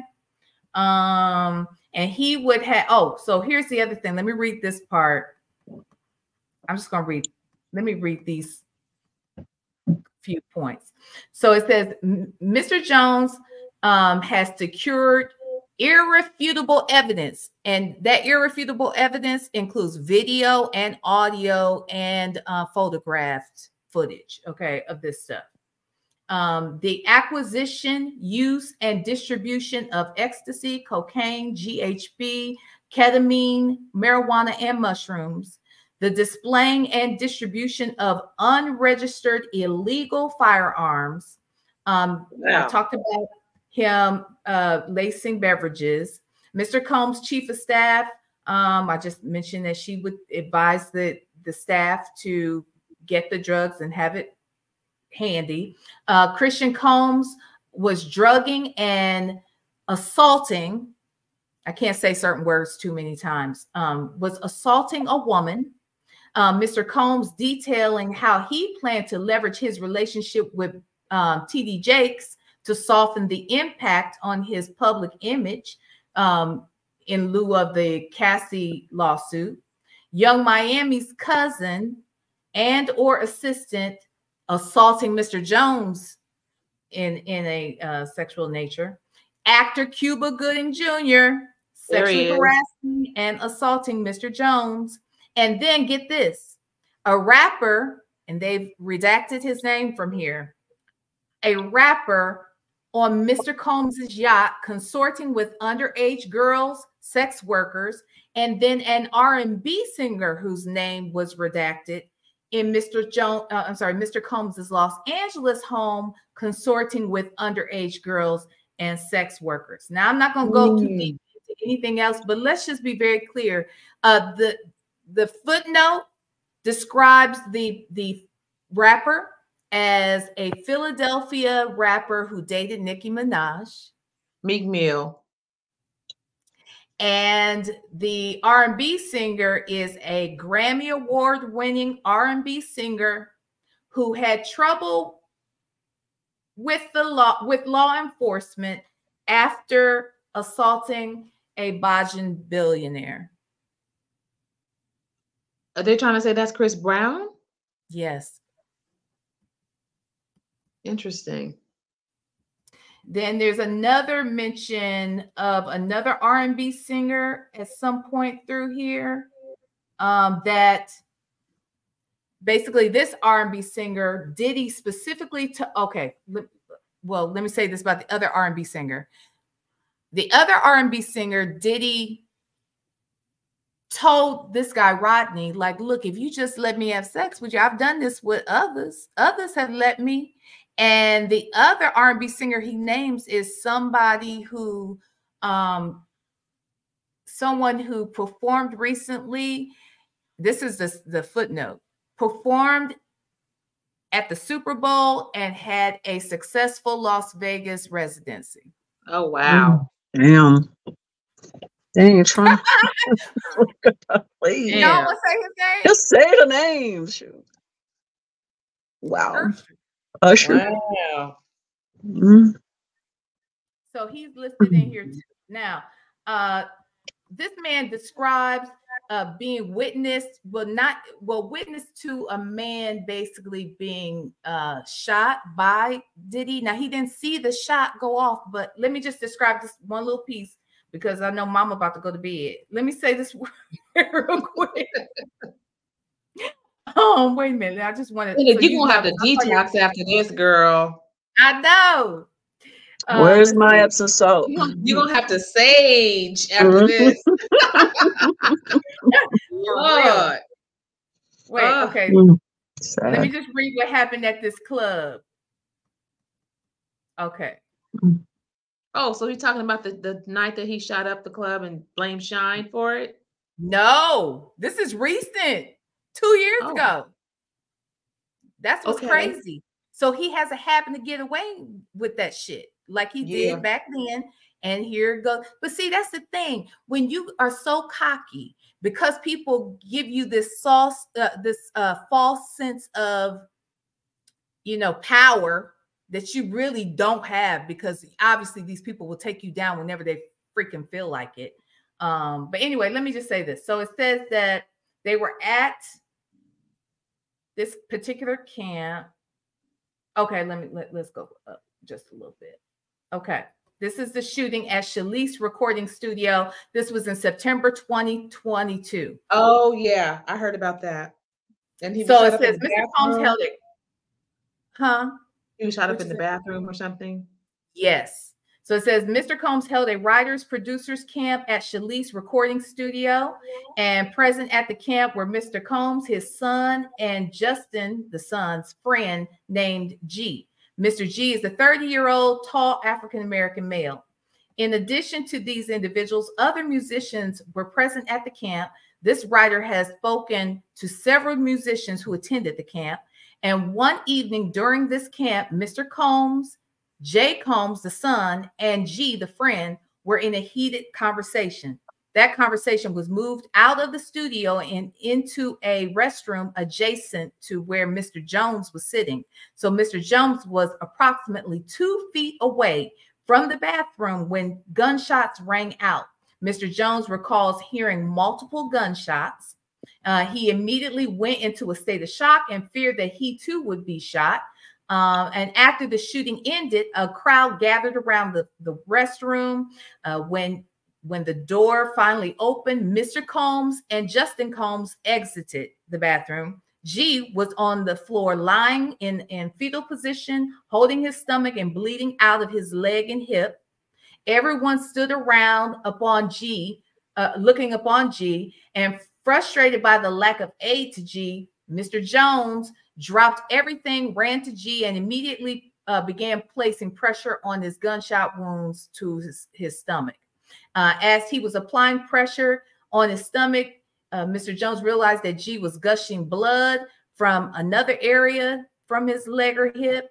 He decided to lift G and place him on the toilet and told someone else to call the ambulance. Mr. Jones lifted G, brought him to the ambulance to the front, to the studio's front. And at that time, Mr. Combs and Justin disappeared to another part of the studio. But Mr. Combs gave strict instructions to inform the police that he had nothing to do with the shooting. He also forced Mr. Jones to lie to the police by telling them that G was shot standing outside the studio by a drive-by assailant. Now, the reason why I kind of want to show this is proof of what happened in the bathroom. Blood on the floor, just crazy. And clearly, they were saying G was not outside, was not shot outside, as Mr. Combs instructed this team to report to law enforcement. And the other thing that they kind of talk about is the fact that, I wanted to show a couple pictures. The fact that the reason why nobody says anything is because Diddy made it very clear that he has, cops on his payroll. He's very highly connected to them. And he has a dude that works with him in particular that makes problems go away. And his last name is Muhammad, which, leads us to believe that he's, a part of the Nation of Islam, or at least once was. And this guy is very respected and has people on that he's connected with in law enforcement in California and New York. Then this is other pictures that the guy provided of Stevie J supposedly, allegedly having sex with a white boy.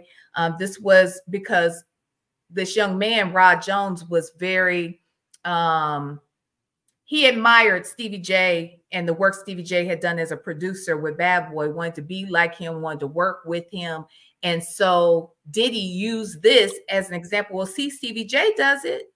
I've had sex with Stevie J and Usher and all these people, and you should let me do it too. You see how that changed their life, kind of thing. So these are snapshots from a video that he has actual proof of and has for evidence. That's Stevie J again, another shot, and then some more stuff going on. This is the party, some other situation where, this was Thanksgiving Day, when he was sexually harassed by Young Miami's cousin, this girl here in this hat, and that's Young Miami. And then I want to show y'all the pictures of Cuba Gooding Jr. though. This is one night he woke up and he had sex workers in his bed. He had been drugged by Diddy, he felt, and he woke up and he was in the bed one time with sex workers, Diddy, and somebody, I guess it was 4 people in the bed. And then another time it happened again. Okay. And then these are girls he would recruit. I just want to see, where is the, okay. This is Diddy with some underage girls in these pictures. And I just want to show, here's Cuba Gooding Jr. talking to Diddy. Here, this is a party that they had on one of Diddy's yachts. or on a yacht rather. And this is Cuba with his arm around. This is Rod Jones. This is the same day. He says Cuba fondled his genitalia and his anus, or tried to, and he had to peel him off.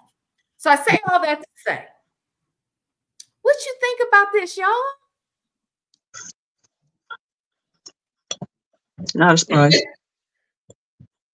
No surprise. It's just, like I said, the towers are crumbling.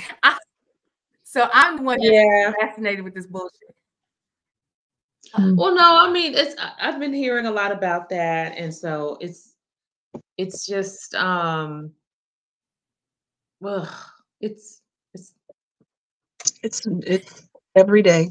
yeah. I mean, it's no one is shocked. No.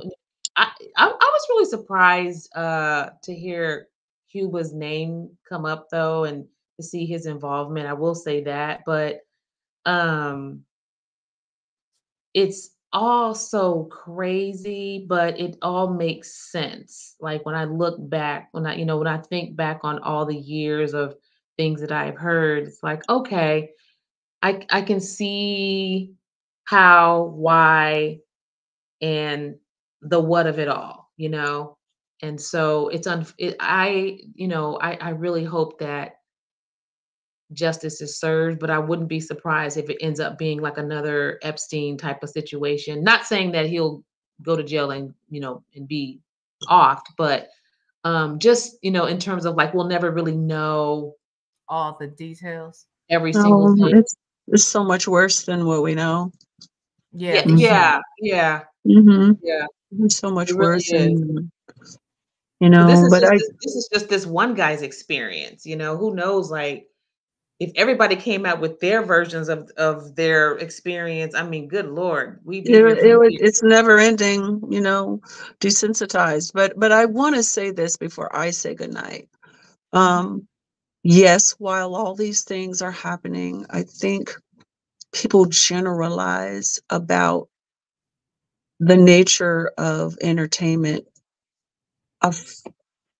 There are far more AJ Saunders and Cynda Williams than there are Cuba Gooding and P. Diddy. Far, far, far, far more that are now doing things. The business has not closed down. I mean, it has opened up. We're able to do our own programming. There's so much need. And there are people that are really doing wonderful work in music, in acting, in the arts, that has nothing to do with that stuff. That stuff really happens, but there are also, at the same time, so many people doing wonderful things that are beautiful, just like you. So don't paint all of us with the same brush. I just want that to be clear. That just gave me chills. I ain't gonna even lie. That just washed all over me. And I appreciate you saying that, because I tell people that all the time. Just because you don't see me doesn't mean I'm not working, and we're able to be successful in our own, in our own world, in our own right, and and be able to on your own terms. We're on our own terms, and we're living life to the fullest, and we're really thriving, and life is good, and we're happy and joyful, and and we're not tied into a lot of that junk, that foolishness. And so, and it's just like how the world works. I mean, like, there's good and there's bad, and then there's there's an underbelly, and then there's these people who are light bearers, so that's true. I mean, because there has to be balance, right? So the universe works with balance. And so where there is that, there's also us, Exactly. and even though that the us's don't get the likes and don't get all the follows and stuff. And thank God I'm not in it for that. Exactly. I don't even look at it.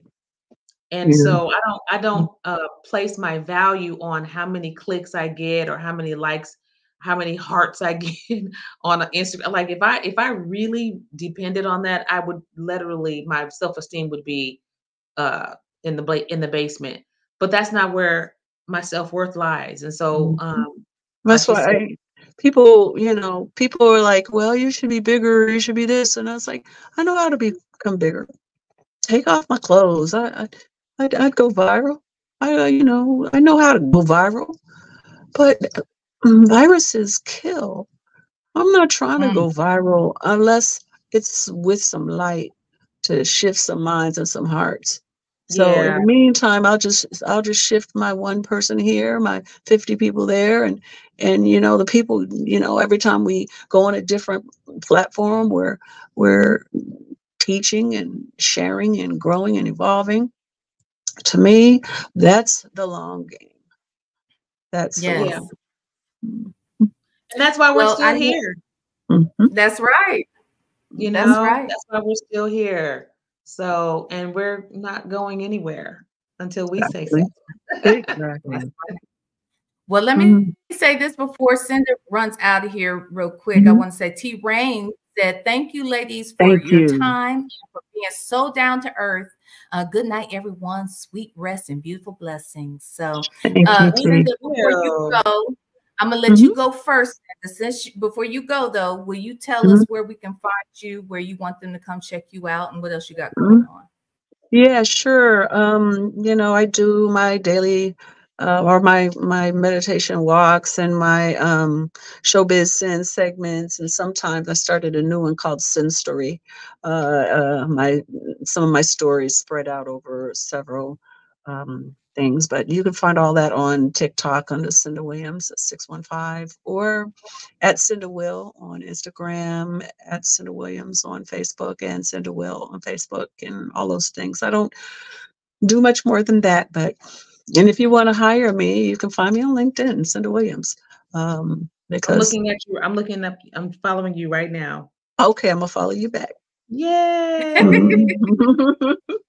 Yeah, so y'all already please. follow each other on Facebook. I noticed that. So that was Yeah. all So, right. Well, let me ask thank you, you. AJai, can you stick it with me for 15 more minutes? Let's see if the people have questions you can answer. You can do Okay. that? Okay, Yeah. I'm sorry.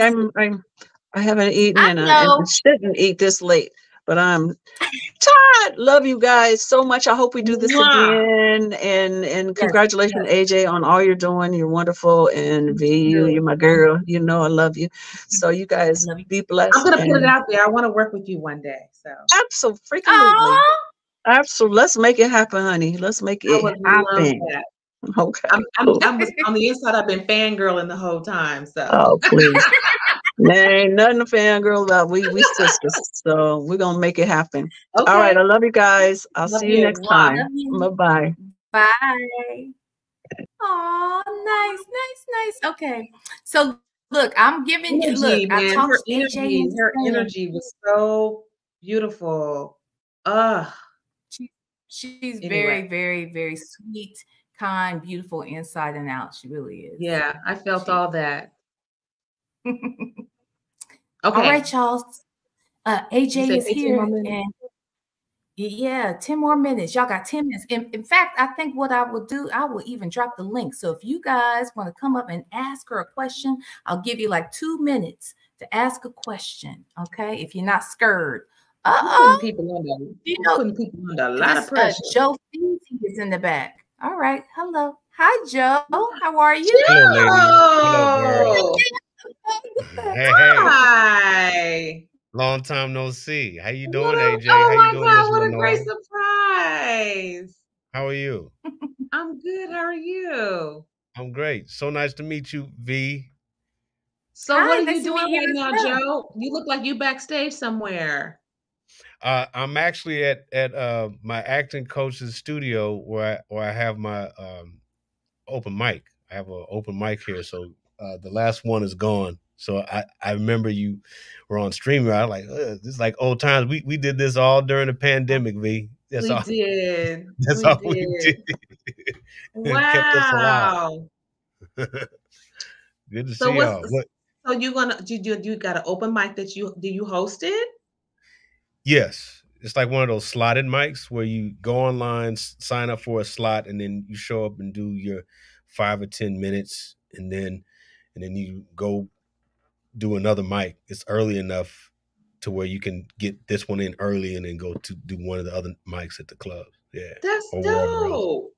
Wow. So now are you still on the road with Tony? I am. We go to Toledo, Ohio to the Funny Bone this weekend. I'm catching a red eye tomorrow. When? Yep. Yeah, tomorrow. Really? Catch a red eye. I'm in Ohio.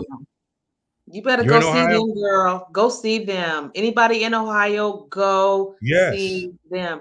Hey, so did you see me post about Brian Simpson? I didn't. I didn't see it. Okay. What did you say? Have you heard of him? Is that Bart Simpson's long lost brother? I don't know who No, he's a comedian that has Okay. he just dropped a Netflix special last week. Oh, okay. And one of my friends brought him to my attention, and I'd never seen him before.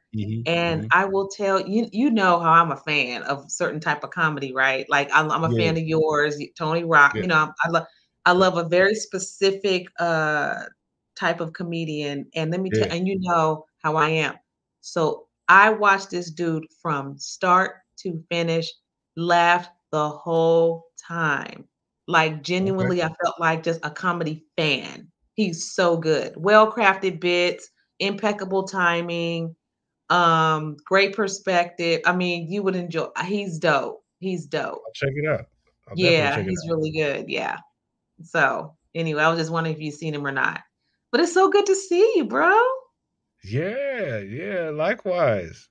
Likewise. Joe, I I know have I a see. question for you. Yeah, sure. So tell me something that you remember AJ in, or something about AJ that sits in your memory as being one of your favorite things to see her in or do. Definitely stand up. The last time we were together in the same place was, I think it was at the Stand Up Comedy Club, the one in um Bellflower.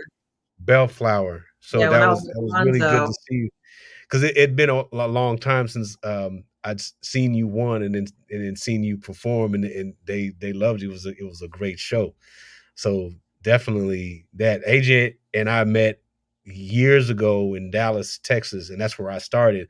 But she happened to be living in Dallas at that time, and she would come out to the shows, and we had great a great rapport and great chemistry. And then it was cool seeing you So again what's out funny? Let here. me tell you something about Joe, Yep. though. He's very humble.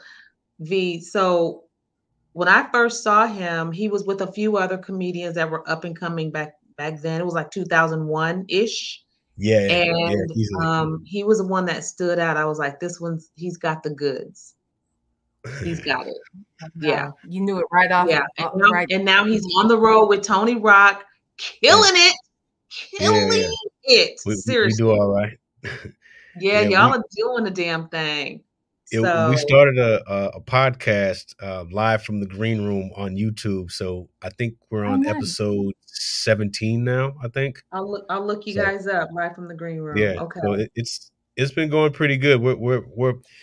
We have a nice flow, and we're just trying to evolve and get to that point where, we gain some traction and, just build the platform, You will. But You will. yeah, Yeah. it's So been real Joe, fun.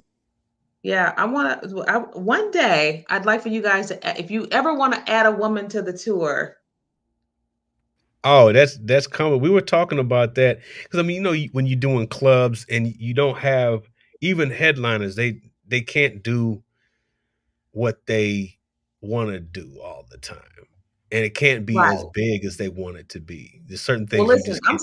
I'm so busy doing on these ship streets, man. Oh, It's really? Yeah, I'm doing the Okay. ships, and it's been really great. Like the material has evolved tremendously since the last time you saw me. So Yeah.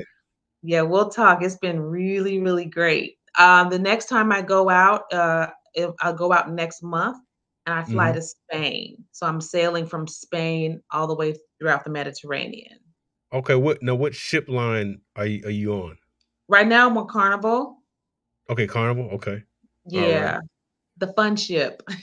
Oh yeah, yeah, with the big red spout. Uh, Yeah, yeah, yeah, I the always big thought old it looked like a plane. You know the tail on the fin on the plane yeah, on the it back end of the does. plane, but it's like, was this gonna fly off or something? What is this? Yeah. Yeah. So it's been fun. I mean, it's been really great. And so I mean, it's really we do 5 shows per cruise. Mm-hmm. And it really forces and challenges me to, be creative. And, each show has to be different, each Mm-hmm. 30-minute spots. And I'm Mm-hmm. telling you, I mean, I'm just banging them out and getting those reps in Good, and getting to my good, good. goal. So V, you said what part of Ohio are you in? I'm in Columbus. So Toledo is 2.5 hours away, but Oh, you know, okay. I Girl will trip. travel. But Well, yeah, yeah, I was gonna say yeah, I will yeah. If you're willing travel to make for that some good drive, yeah, yeah, company. yeah, Yeah. definitely. So are you coming That this handle way? right. Say it again. Do you think you'd be in Columbus or Cincinnati or any of I the other? know Columbus this year. We have not done Columbus yet, but that's definitely one of the clubs that we do. We do all of them: Dayton, Columbus, Yeah. Toledo, Cincy, and did I say Dayton? Yeah. So we do Yeah. all of them. So it's 2024. I don't know where that falls on the calendar. I don't know where that Okay. falls on the calendar, but yeah, Well, I Columbus will should look be. it up. I Yeah. will look it up. Do you Any follow do good you follow excuse. do you follow him on Insta? Absolutely, I sure can. As a matter of fact, could you tell us how to follow you? I'm guessing it's right there. That's it Let right me. there. That Joe Feezy on everything I love.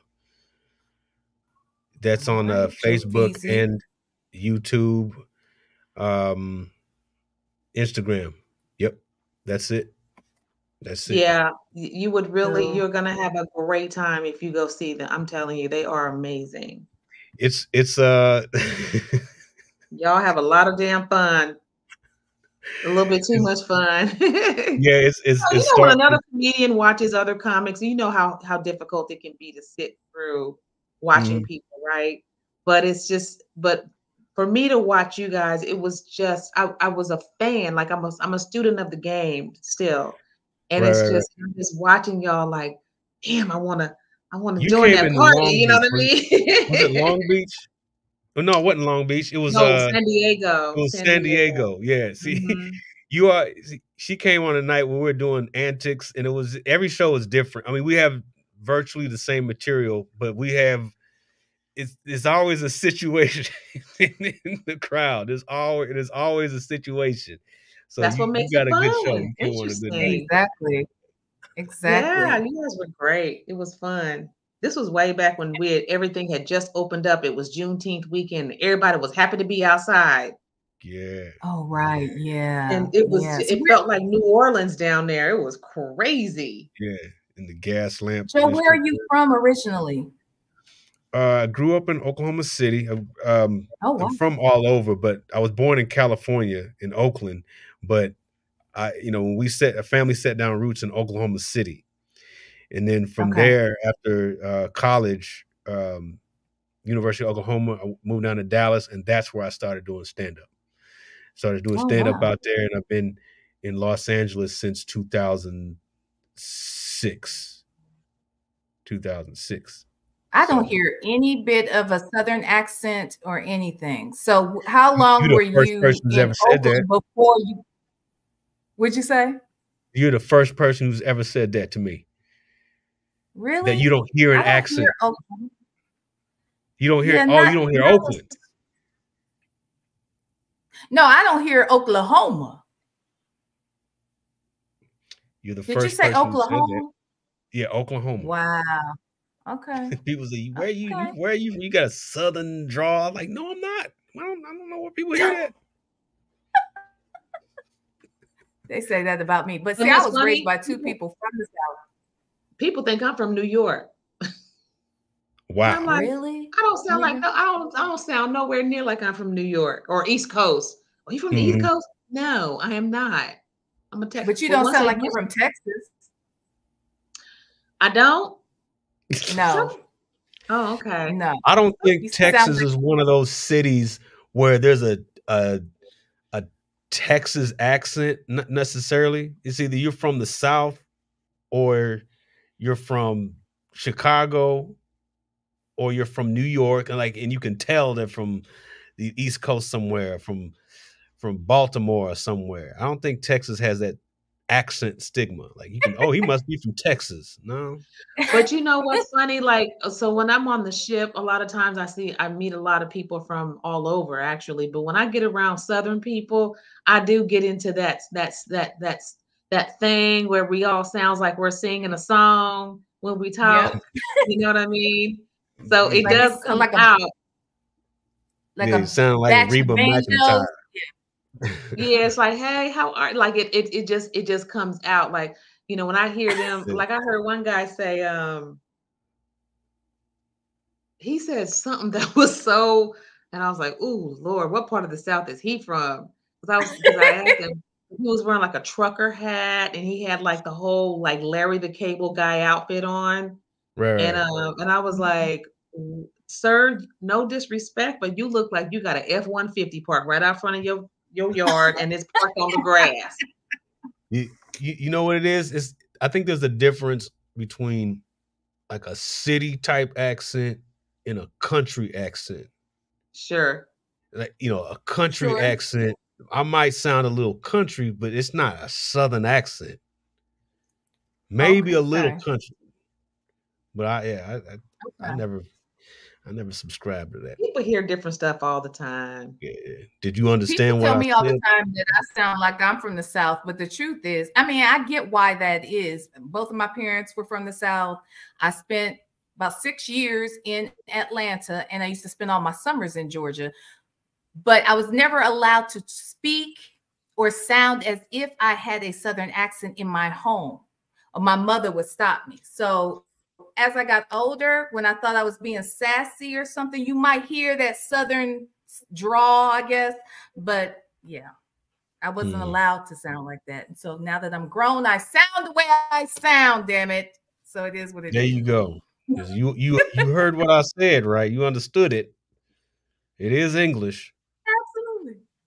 If you didn't understand it, Well, actually, now that I've met a few Caribbean and African people, they have brought to my attention that I don't speak English. I speak American. Mm.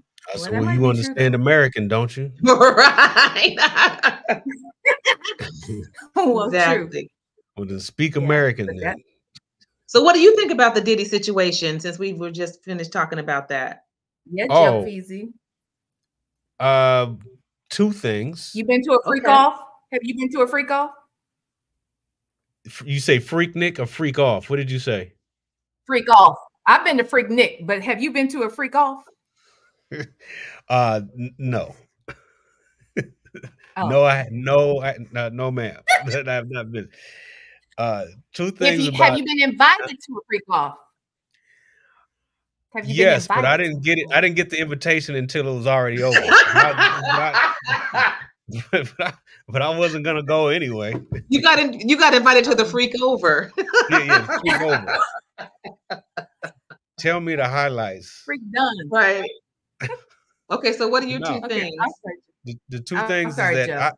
I just heard that P Diddy's all three of his residences got raided at the same time. Yeah. What's the third one? I just heard that they raided his house. LA, New York, and Miami. So New Like all York at the too. same time, like an orchestrated hit. Go to all his houses, like now Hell go, yes, illustrated. So I heard about it. I Because was think like, about it this way: if they're getting into one house and he's at another one, he's gonna be fast to throw some shit out or something if there's stuff there. So yeah, So- that's But the the way to do it. lawsuit, but the guy's lawyer has implemented into documents, in the court documents, that Diddy is not allowed to destroy any evidence. No video, no phone information, no computer stuff. Like there is no, you're not gonna, he wasn't allowed to do that. And then my question though is, how did he know to be away from home, from all three homes? Look, Perhaps. here's what I was. Oh, go Go ahead. ahead. I'm sorry. Go ahead. Oh, I was just saying to have a that type of coordination, you don't you get you stalk the guy or whatever it is you do surveillance on the person and you get some sort of a pattern.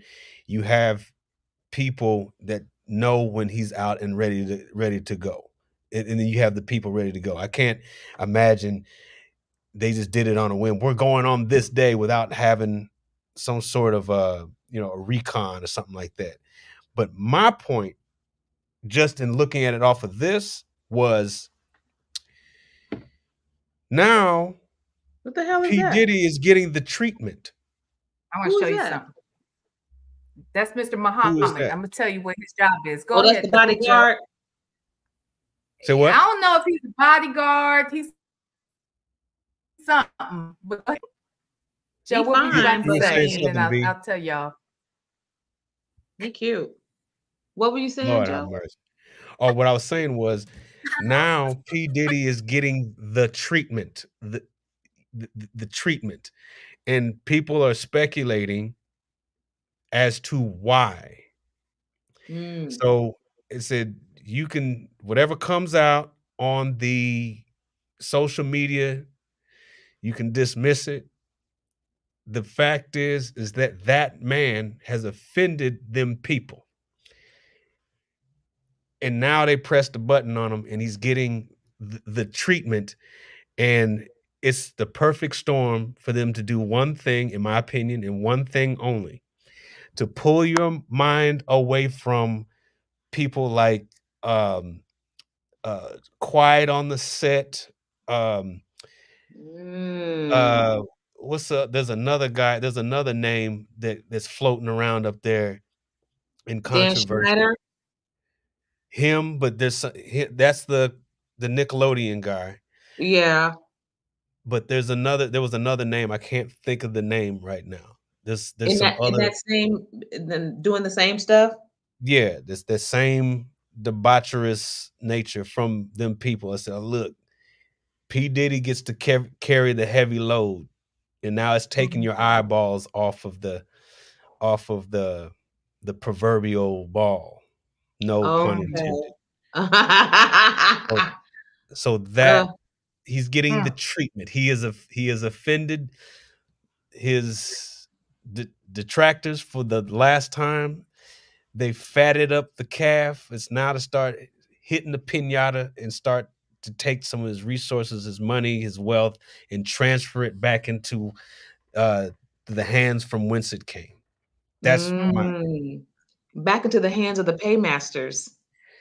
Yes, the paymasters want their money back. Interesting. Go ahead.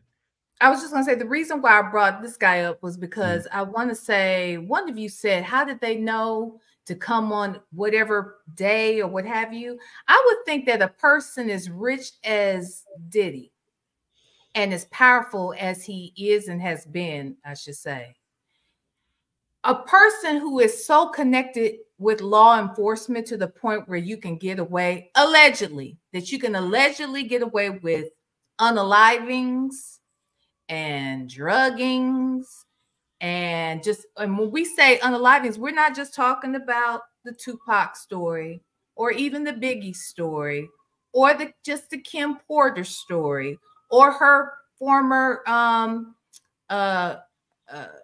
fiance, or the fact that I'll Be Sure is saying once again, without saying, that he believes that Diddy is responsible for him going into that coma, and the fact that the stories around Jamie saying that he felt that he had been gang stalked.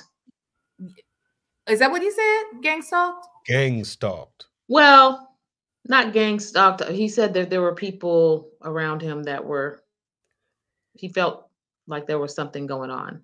Someone around had him. betrayed him.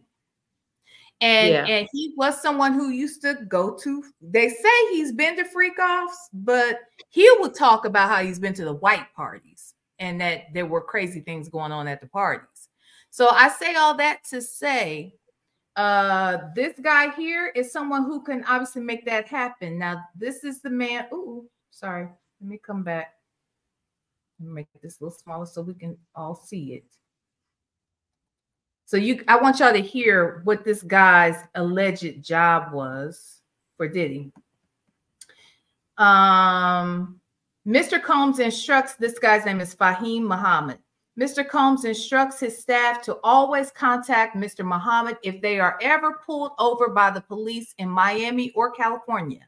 Upon information and belief, Mr. Muhammad spoke with the LAPD after G was shot at the studio. And the LAPD was in the studio and witnessed the blood in the restroom. And they went with the bogus claim that the shooting of G occurred outside the studio. This was all thanks to Mr. Muhammad's connections within law enforcement. Mr. Jones had no reason to disbelieve Mr. Combs, as he had seen firsthand the shooting of G and the subsequent silence of the LAPD and the media that Mr. Combs indeed had the power to harm him.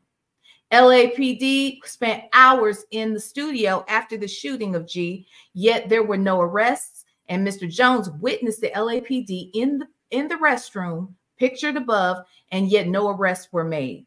And the morning after the shooting, Mr. Jones and several others arrived at the studio, and G's blood was still on the floor of the restroom, and Mr. Combs hired someone to clean it up.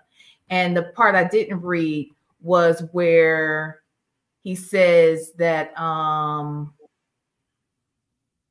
he said Mr. Combs consistently made it clear that he has immense power in the music industry and with law enforcement. Mr. Combs made it clear that his head of security, as you mentioned, head of security, Fahim Muhammad, had the power to make people and problems disappear. Well, wow. If that's what it says, he said, that,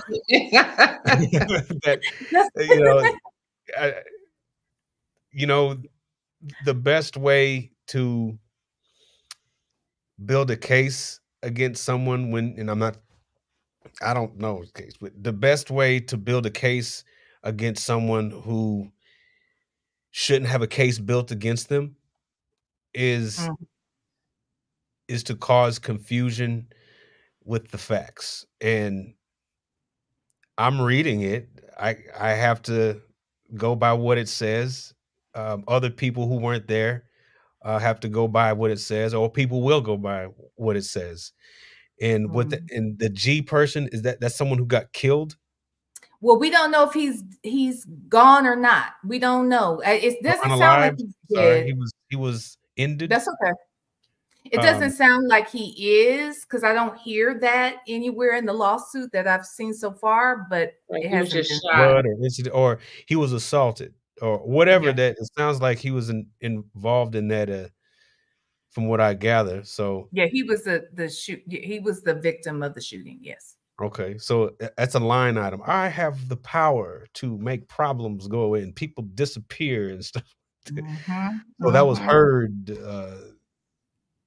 So that's going to be important. That's what this says. G is missing. Truth Religion said, I heard G was missing. He might be missing on purpose, like in Europe somewhere, kind of like R. Kelly's original victim in that original trial, how she was overseas during the trial. Maybe they sent him away. Maybe. You can't put anything past. There's a reason. There's a purpose. Everything. There's a perfect storm for confusion to achieve some agenda that doesn't involve commoners knowing. So right. It's elections about to come up, and they need to make sure people think all of this is legit. So while your eye is on this scandal, check some of your local state assemblies and Congress.gov and C-SPAN and see what they're passing while no one's looking. Right. That's that part right there. You know, well, I like what Cynda said earlier. Where there are one P Diddy's, there's 100 of Joe Foxes out there, thousands of Joe Foxes and AJs out there doing the damn thing, doing it in a legit way, living life in a productive manner, and loving and making people laugh and doing great things. Yeah, we're doing good things, and we're sitting in our respective residences and being conspiracy theorists and said they're not playing fair. They're lying. I really hope that the truth comes out, and I hope it's a lesson to everyone that wants to live recklessly. Because come on, man, that brother, that's some reckless. That's a reckless life. I had to Google what pink cocaine was. I didn't even know there was such a thing until today. Right. It's ecstasy and coke mixed, right? Strawberry flavored. Wait, because so it smells. So you can smell strawberries when you get high. I don't know why it's pink, but I heard it's mixed with like food coloring. Like some type of weird red food coloring. I have no idea why. Listen. Have you seen it? No, I don't ever want to get lawsuit. Have I seen There's pictures in the lawsuit.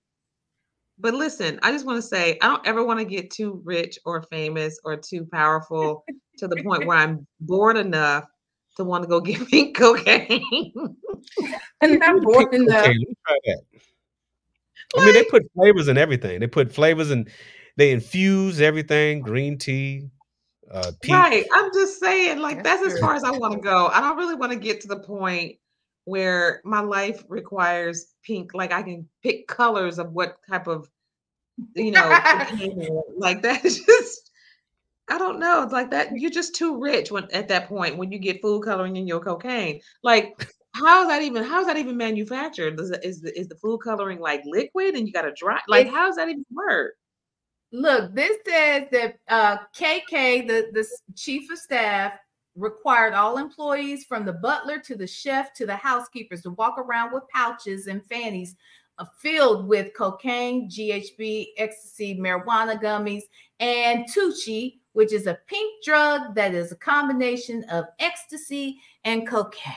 Okay, you're talking about freak off party hors d'oeuvres and refreshments? Not just at the party, but literally around the house all day long. Okay. So here it is. Is that what it looks like? That's Tucci. Yep. That's Tucci. Man, that looked like the beginning of Bad Boys 2. When they had all the ecstasy in the drug lab at the bottom of the club. That looked like, man, that's a damn shame. That looked like crushed up pop rocks. Yeah. And man, you know what? Was the shit back in the day. Oh, by the way, Joe, my mother told me to tell you hello. Oh, hey, tell Sister Phyllis I said hello. I will. Yeah, she looked good. Yeah, that's Tucci. Wow, that's crazy. Oh, hopefully all this stuff is true. Like, it's like somebody. I hope they're not doing too much. It's like I heard another thing. I read like there's like a sex trafficking thing that Diddy's involved in. Yeah, I believe it. Well, he's got underground tunnels in his home. So what you gonna use them for? What? He has underground tunnels in the home? Does he know that? I mean, I'm not trying to defend the brother at all. Like, I don't know anything about it, but I don't put anything past them people. Like the media, why are they telling us this? Well, are they the ones that telling us, or are the people around him finally telling on him? And see, here's the thing I get concerned with. I saw somewhere where it described the home that maybe it was on one of the news reports where they talked about how the house is so big, it was going to take at least an Oh, hour hour. to clear the house or whatever. And I think that's where they mentioned that.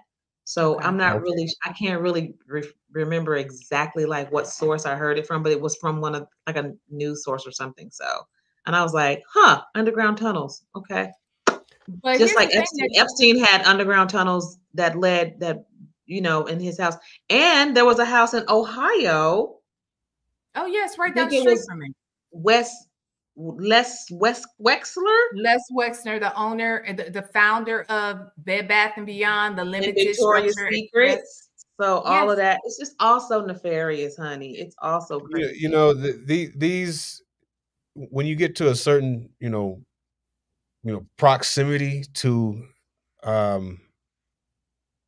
high society, whatever you want to call it, I think a lot of them are world-class international perversion freaks, and Hello. their lifestyles are made to support their proclivities. Those sexual proclivities.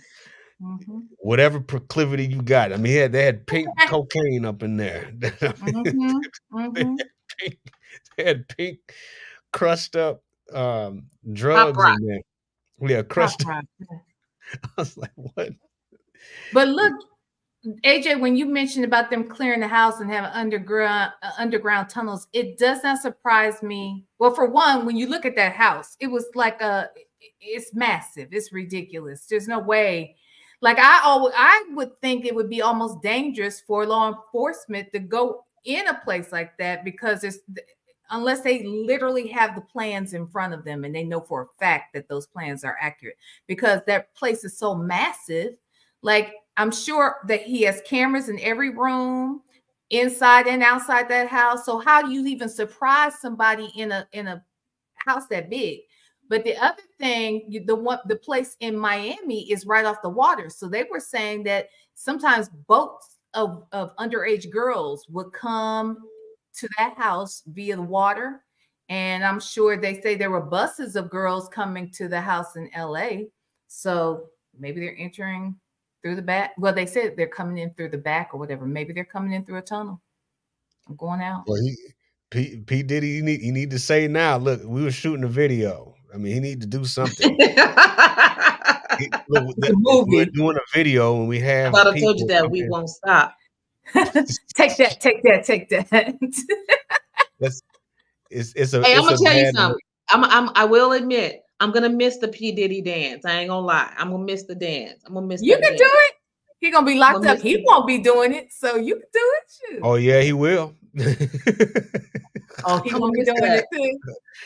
Oh yeah, he will. He gonna be doing it. He gonna like it in there. Lord. He gonna have fun in there. What you talking about? They gonna make him dance all day. They gonna say, "I thought you told me that you won't stop." Hilarious. Right. Right. I would like to know what TD Jakes is doing right now. Is he painting his nails? Going, "Ooh, Lord, I'm so glad they ain't talking about me no more." You know what's funny? This might be all of this is orchestrated by TD Jakes. Wouldn't that be some all shit? Of it.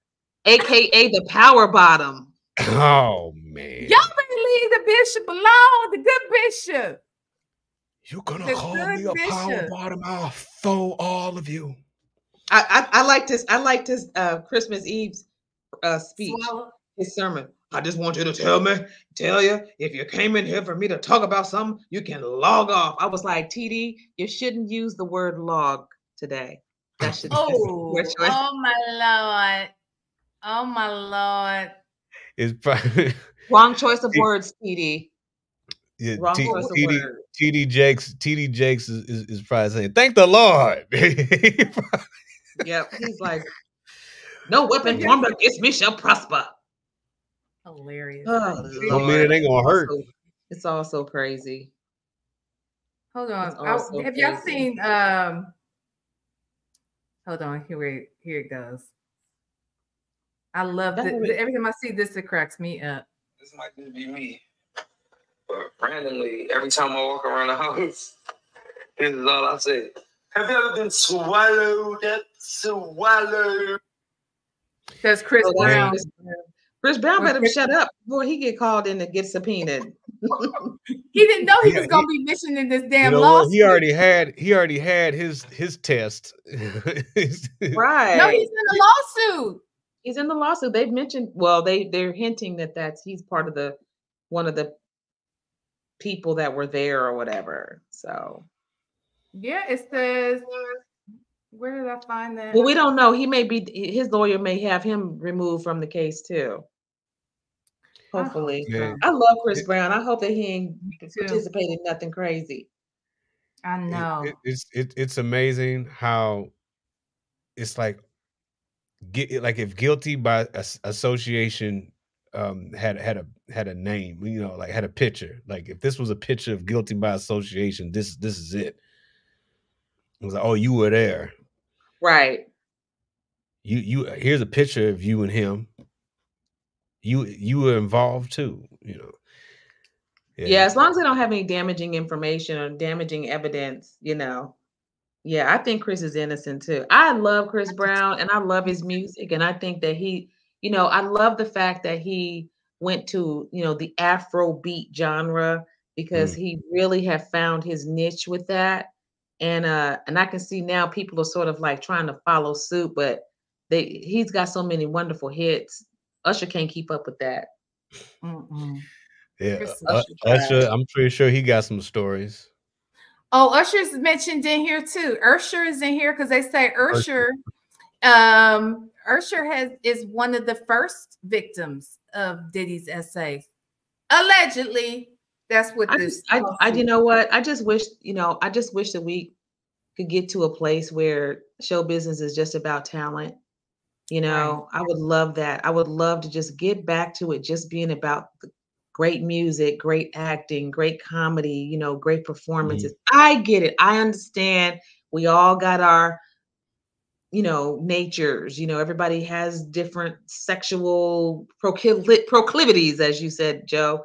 But I mean, it's like I'm just so tired of it being about that rather than the quality of our talent. And I'm really looking whatever the fallout's going to be, and if Babylon does fall down, maybe we can start all over and make it clean. Yeah, on one hand, I definitely hope someone spills the beans. Yeah, you can't save all of them. I mean, you can't save all of them. It's like if they did some debaucherous stuff, then they need to be held accountable for it. But I don't think it should be used as a tool to overshadow other people that are going to ultimately get away with it and continue doing the same thing. Like I watched people were talking about the Nickelodeon Quiet on the Set documentaries. That was so disturbing, wasn't it? Or yeah, whatever that. I haven't watched those yet, but I just. What is that Quiet on the Set? Because you mentioned that earlier. I was going to ask you. Yeah, Quiet on the Set is I think it's on HBO Max or whatever it is. It's also on Hulu. It's very disturbing. It just talks about the exploitation of children from the Nickelodeon era and how they were treated. It was awful. I just happened to look up what are people saying about it on YouTube, and a video came up. Goodness, somebody came up. What did you do? Ago. I had something in my mouth. Oh, you did? Yeah. That's what he said. There's something in my mouth. I know. But oh how does it taste? I'm sorry. Go ahead. But there was a lady on there from a year ago talking about Dan Schneider, the Nickelodeon guy, and the whole video was about feet. Yep, I remember seeing that video. And I was like, feet? Yeah, feet fetish, foot fetish. The kids episodes, there was always scenes with feet, bare feet, put feet in mouth, ketchup on feet, hold on to the foot, foot, shoes, feet, you name it. It's one after another. You string them all together, and it's like, why are we doing with our feet again? What is it? Okay, you say it's funny, it's fine. It was a lot of suggestive things that he was having the kids do. Everything was like kids got squirted in the face, looking like cum shots. Like it's crazy. Like watch it. You need to watch it. You should watch it. It's like it's very suspect. And then what got me is when they had it was like an older logo of Nickelodeon, and it's on a footprint. So they're putting it in your face. I have a foot fetish. Let's make the logo the thing that I. And what it all boils down to, they said the same thing that I was thinking. Like he's, clearly he suffers from some type of arrested development. He probably didn't get no girls in school. You know what I mean? And he was just that nerdy dude that was in the mama's basement on the computer doing weird stuff, probably looking at porn his whole high school career. Like you can just see that it was also very sophomoric and very immature type humor. No women on the writing staff, all 20-something dudes. So that's their humor. Boys Club. It was I was gonna say it reminds me of the Balenciaga campaign, like with the kids, and it was all about pedophilia that was all mentioned throughout the articles and the news, not newspaper, but like the magazines that were being shown in the midst of the marketing ad for Balenciaga, only to find out that this was all because it was to attract pedophilia, basically, or people who have that proclivity. Well, and it's clear that Nickelodeon, those kids shows were really not for kids. It was for those people that are attracted to that type of environment. Yeah, that's it's shocking. And Diddy was on one episode. Oh wow, are you serious? Yep. There was one episode where they walk up to Diddy, hey, P. Diddy, or Puff Daddy, or whatever he called him at the time. And so he's like, I can't wake up somebody. I'm trying to wake somebody up and he won't wake up. And so he goes, well, did you try a symbol? And he goes, yeah. He goes, did you try sour milk? He says, yeah. He goes, okay, here. And he hands him like a toy helicopter. He goes, put that in his pants. Really? Wow. It's like when they're putting it in your face, you don't see it, and then when somebody like Corey Feldman comes walking up on the video on Barbara Walters and say, look, these people have been doing this for like they did this and they're like, no, you can't say that. What? And Barbara's like, you're trying to ruin a whole industry. I said, how can you ruin an industry that was ruined and rotten to begin with? This is what they've been doing. Right. This is not new. It's like it's shocking, but it's not shocking. Right. And this is what they were doing to the girl. I mean, it's all across the board. But just think that what they were doing to the Little Rascals and Buckwheat and Stymie. Think about that. You didn't think about that, did you? That's why I tell people don't be putting your kids in show business until they're 16 or 18. I already posted that the other day. I tell them, listen, do not, because most parents think, oh no, I'm going to protect my kids. I'm going to be there. Yeah, you say that now. But you listen to the parents on that show and they, and the ones that do stand up and say something, they get, what do you call it? They get banished from the set, ostracized. That's the word I'm thinking about. They get isolated from their families, and they're very clever. They're very clever. The way that they do it. You can put your children in there. Just send them in there with a whistle. All right, now, let me show you how this whistle works. Okay, if anybody ever does this, blow this whistle. If anybody try to take this whistle off, no, you blow the. So Putting did all you colors did on you this see thing. the story about Drake Bell? I saw that, and for a second there, I thought they was talking about Drake back when he was on Degrassi, and I was like, "Yo, are they Who's talking Drake? about Drake? Drake?" I didn't know. I didn't know about that. I was like, "Oh man, Yeah, okay." that story is it's disturbing. It's disturbing. Just think about what they did to the black kids on that set. Wait, who is Drake Bell and what's that? Quite on the On set. Nickelodeon, that was one of those shows. quite on set. Okay, okay. Yeah, Yeah, you that got to that watch was it one of because those it's crazy. shows. And Well, the black they have, kid got watch it. I don't want to give it away, but the why black kid not? Hey, I'll go ahead and check it out. But this I'll isn't the still watch story that we want to see the sequel to. I'm just like, what happened? well, no, It then already happened. they dressed one kid up as like a fetus, I know you lying. and they made him wear this like skin tight thing, and then they also dressed another kid up in another skin tight like quote unquote superhero suit, but he was like Mr. I forgot the name they called him, but it was like Mr. Nose or the Nose guy or something. But they added a big nose on his nose, and then on his shoulders they had sewn like two noses, but they look like penises. And so every time he sneezes, snot will come out and it'll hit somebody in the face. It's just, I mean, I'm telling you, it's so These are ridiculous. Wow. they're freaks, they're perverts, they're debaucherous demons that are among us, and we love it. And we sit our children down in front of it, and they Well, love it. They sing the songs.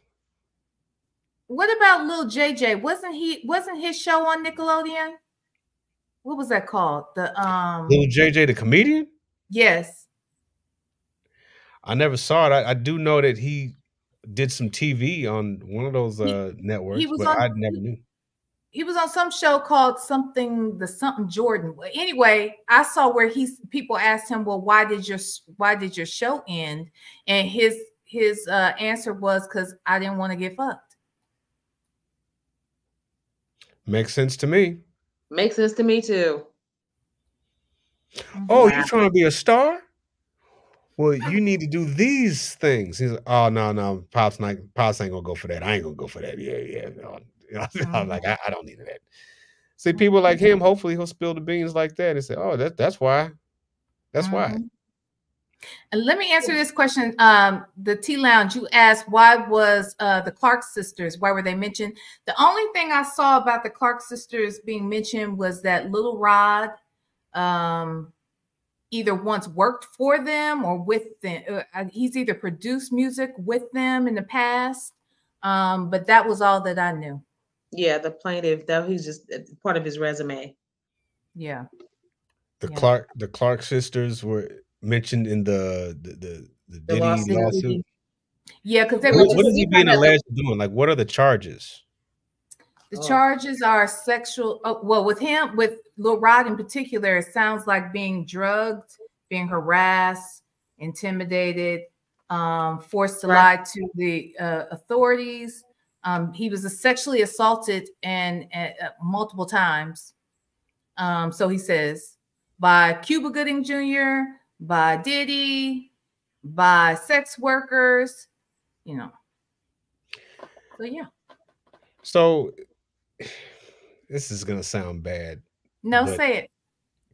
We're just educating everybody. So basically, this I always say this. It's a different set of rules when you're black. It's a different set of rules. Why? The rules are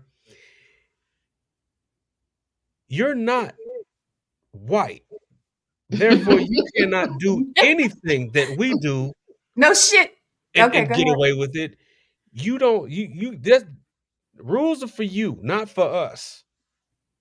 Okay, so you do all this documentary, quiet on the set. Okay, do shit to black people. Point out we're doing it, but point out their fault. Get the media train going and the lawsuits going, so they won't watch our debauchery because we want to get away with it.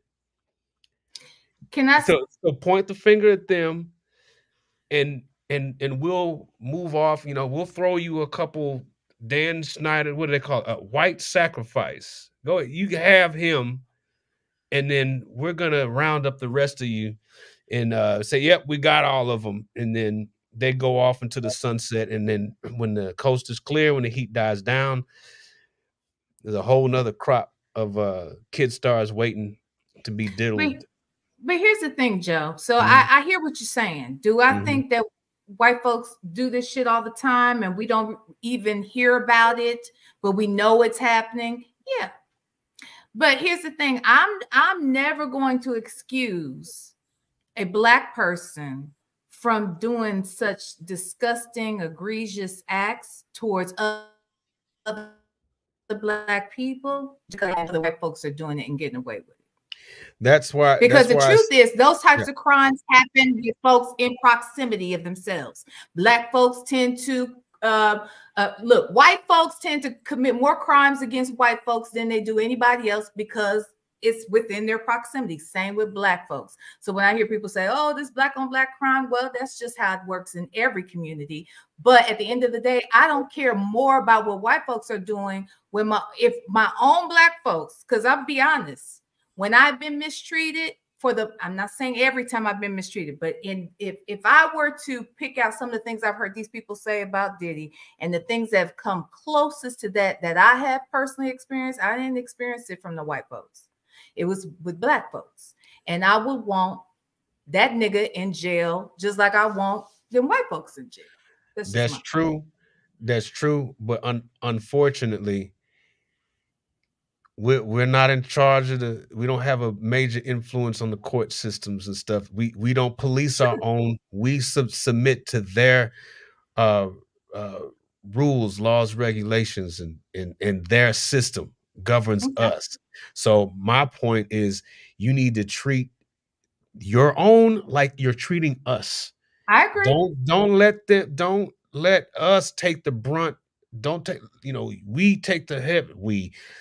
Black people are taking the brunt of the punishment, and you make it look like you're policing your own by throwing 2 or 3 white folks that are indulging in these practices and behaviors and say it's not about race. I always pull the race card, and I'm saying it's foul to begin with. You can't ignore the race. I agree with you. You can't ignore it because we're treated very differently in the justice system. There's no justice for it. And not only that, this is big business. This isn't about crime. This is about making money and transferring the wealth of one person to many others, or maybe just another person. It costs money to go to court, costs money for lawyers, and they all know each other. The vultures, the sharks, the predators, the jackals. And if you indulge in some of those behaviors that those people, you think you're like them because you're in proximity to them. You're not them. I agree. I agree.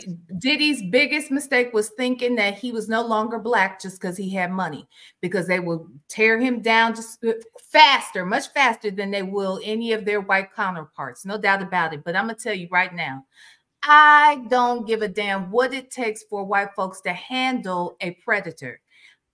If because they are throwing us a bone, or if they are going to make it look like they're doing something on our behalf, so be. I don't give a damn how they make it look like, as long as the predator is handled. That's all I care about. And if the predator looks like me and you, so be it, because he's a motherfucking predator. Man, I don't know what they did. Diddy should have been on Dateline. What's his name? Chris Matthews. What is that dude to catch a predator? They could have. Yes. They could have been caught him. So I'd like to add to that. I don't think that it was about him thinking that he wasn't Black. I think that he's been getting away with things for so long because he was under their protection. And I think that he felt exempt, and he felt a false sense of privilege and a false sense of safety in order to do all these things. And I think that he knows where a lot of their bodies are buried. That's why his every single house was he videoed, and there's cameras everywhere. And I think he's got a lot of big names on video and on tape. So, and I think it's going to be the same thing as Epstein. I don't think they're going to I think he'll be the fall guy, but I don't think they're going to release a whole lot of information. That, because I think it feels like he knew they were coming, so that's why he fled, and he got out of the way so they can take all of the evidence to cover their asses. Perhaps. It wasn't so much about, oh, let us incriminate this guy. I think that they all are in bed together, like literally and business wise. And so I think that it was more about that than anything else. And I think that all these years, he knew exactly who he was working for and who had their hand and who's in his pocket, and how he, like you say, he had law enforcement on his payroll and the whole thing. So he was like, yeah, I can do whatever I want, and I can unalive anybody I want if you piss me off, because I have these guys protecting me. Yeah, and like I said before, he probably offended someone that can do something about it. It's like there's always, it's the world that we live in, where a black man, no matter who you are, it doesn't matter your character or whatever. It does not matter when you have a certain position of power or influence, even if it's just a little small portion. Don't get too big for your britches now. Don't go getting uppity. Yeah. Don't get on uppity. Now that ain't for you to say. You just sit there and do your drugs and dance and mistreat your own people and traffic them people and stuff like that. Yeah, but you don't do this to us. Or don't bite the hand that feeds you or something like that. Right. There's always somebody there to check you doing that. And I think there's a little bit of that. I just want to say this about Judge Mathis too, who posted about, it was excessive force. Did you see that? No. When he said it was excessive force for them they didn't do this to Jeffrey Epstein's house. First of all, I don't care. And that's what I'm saying. And I said, listen, and I had to say something. I said, do you think that it was excessive force when he broke Kim Porter's nose? Do you think it was excessive force when him and Aaron Hall took turns raping that 17-year-old girl? Do you think that's excessive force? Or when he orchestrated Tupac's murder, and that's documented? And possibly Biggie's too. I would consider murder excessive force. What do you think, Judge? Don't dismiss me with this BS. I was like, dude, don't even try this whole thing about it. Just because he's black, they did something different. No, he's a horrible human being. He is. Period. He is. That's the. But no, Joe. I don't necessarily agree with how he said it. If that's what he said, how he said that, isn't a little. Don't compare. I don't need that comparison. Right. Just compared, Joe. You kind of did. You kind of just compared it. No. He's not. No, I'm talking about a specific. I'm across the board. When I say, look, there's different sets of rules. Yeah. When it comes to black people and what across the board. So that's my point. For Judge Mathis being a judge to say that, it's like, bro, you already know how this works. You already know that we always get the short end of this justice stick, if you will. So it's always going to be a double standard. So for us to try to behave the way everybody else behaves and they get away with it doesn't mean that you're going to, and doesn't mean that and none of it is right. So whoever behaves like that needs to be held accountable across the board. Yes. Even our own people. If that's what we're doing, guess what? We're not going to tolerate. We're not going to tolerate that. Yeah, I just don't like. Okay, if he getting hit with this, with this stick of this size, I need you to hit him over there with that same size stick. That's all I'm saying. That's all I'm saying. They're never going to do that. But we should No. we should already understand that no matter what industry we decide to get into, and the way that he's disrespecting, and the thing that you're doing this to your own culture and your own please. But that 17-year-old girl that I aforementioned, she was not black. But she's What was Hispanic. she? Was she She was a considered white girl. white? She was considered white. Yeah. How white? What's her How name? white was she considered? What's her I don't name? know. Because she's a video vixen. No, she was a 17-year-old girl in high school. Oh, I that's the want to one say in the her other- name was like Liza something. Because at first she was a Jane Doe, and then she finally disclosed her name, and her name is like Liza something.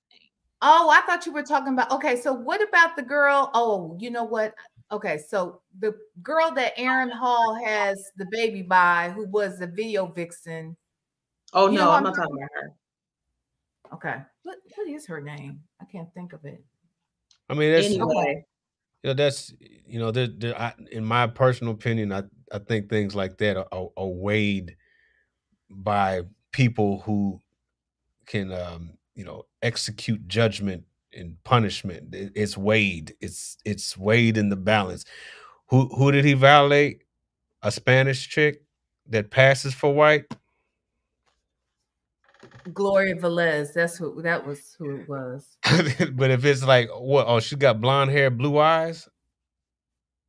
Oh no, we have a different punishment package for you, Negro. Let's coordinate a raid on 3 coasts.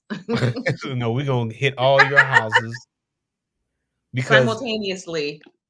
There's a dossier. When you that big, there's a file. They didn't open the file on you. They did the same thing to Michael Jackson, with the exception of that was a witch hunt, in my opinion. Mine too. Oh, So this is what I want to say before I go, because I've got to. Yeah. Goodness, we've been out here for a while.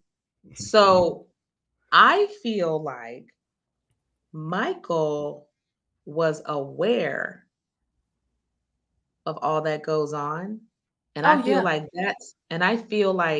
that was his way of protecting the kids, save the world, you know what I mean? Yeah. Make it a better place. And he was doing all these kid foundations, all the kids fundraise. Like, he really had this mission to protect the children. And I think that it worked against their agenda, pissed them off, and flipped it and called him a pedophile. Yeah, so it's the power to change the truth. Right. It's that's yeah. But my whole thing is, if they put you under surveillance for 10 years and found nothing, chances are it's a witch hunt. The man offended the establishment that you could say made him famous. And he went against Sony. He went against the system. Like, how dare you buy Little Richard's masters and give them to him? And give him what he's owed.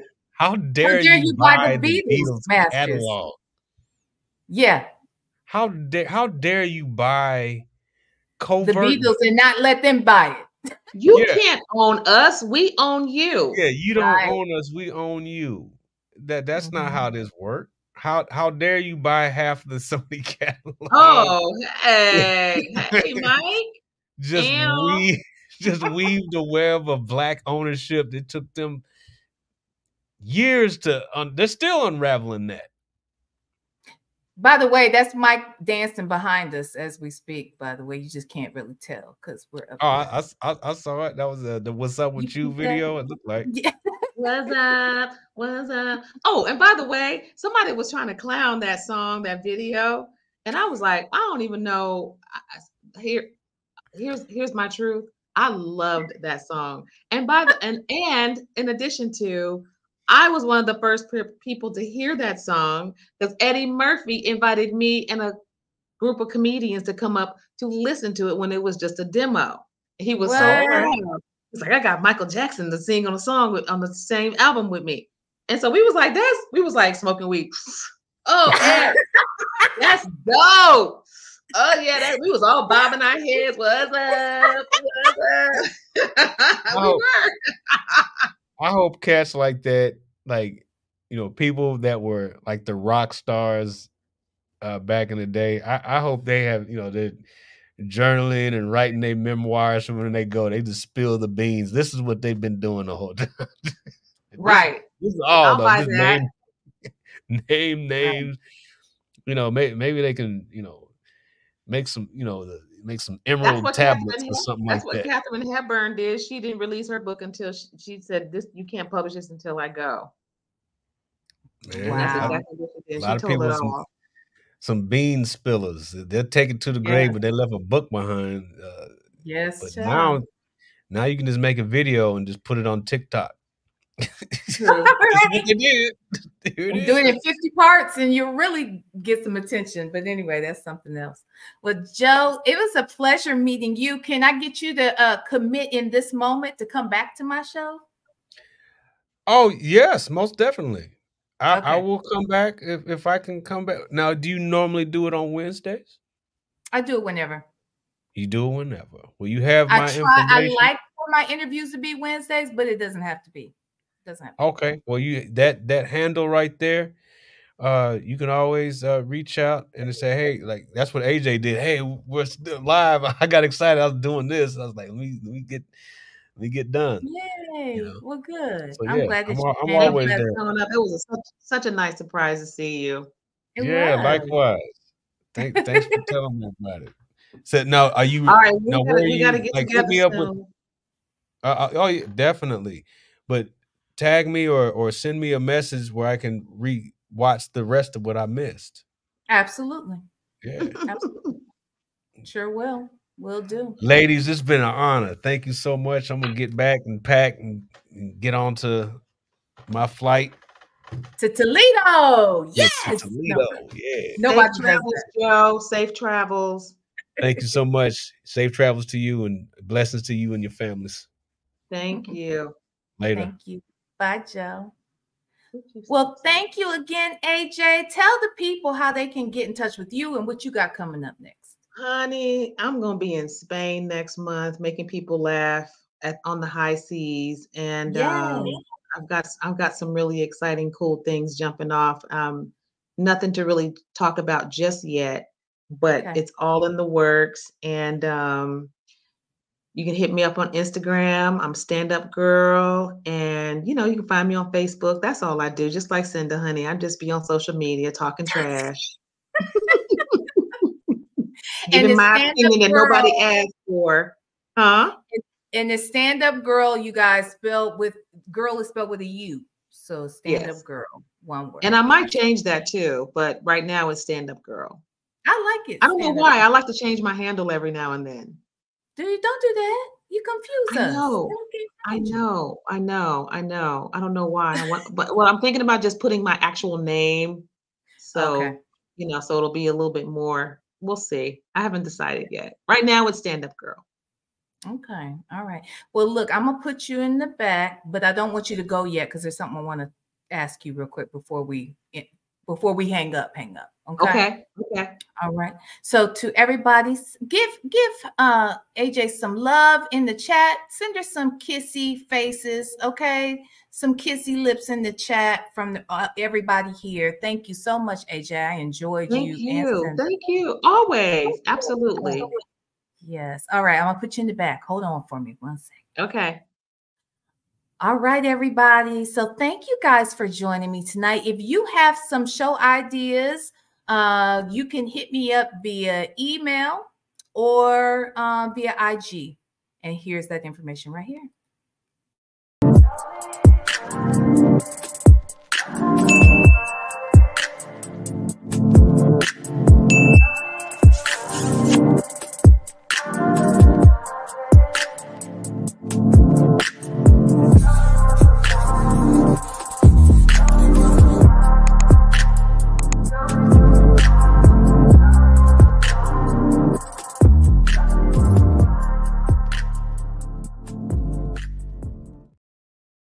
Yes, they're sending you all kinds of kisses in the chat there, AJ. So thank you to everybody who came in and hung out with us. Thank you to my moderators. Thank you to everyone who super chat, Cash App, the guests, and I will be sure to split that super chat up, T-Rain, and make sure that my guests get it.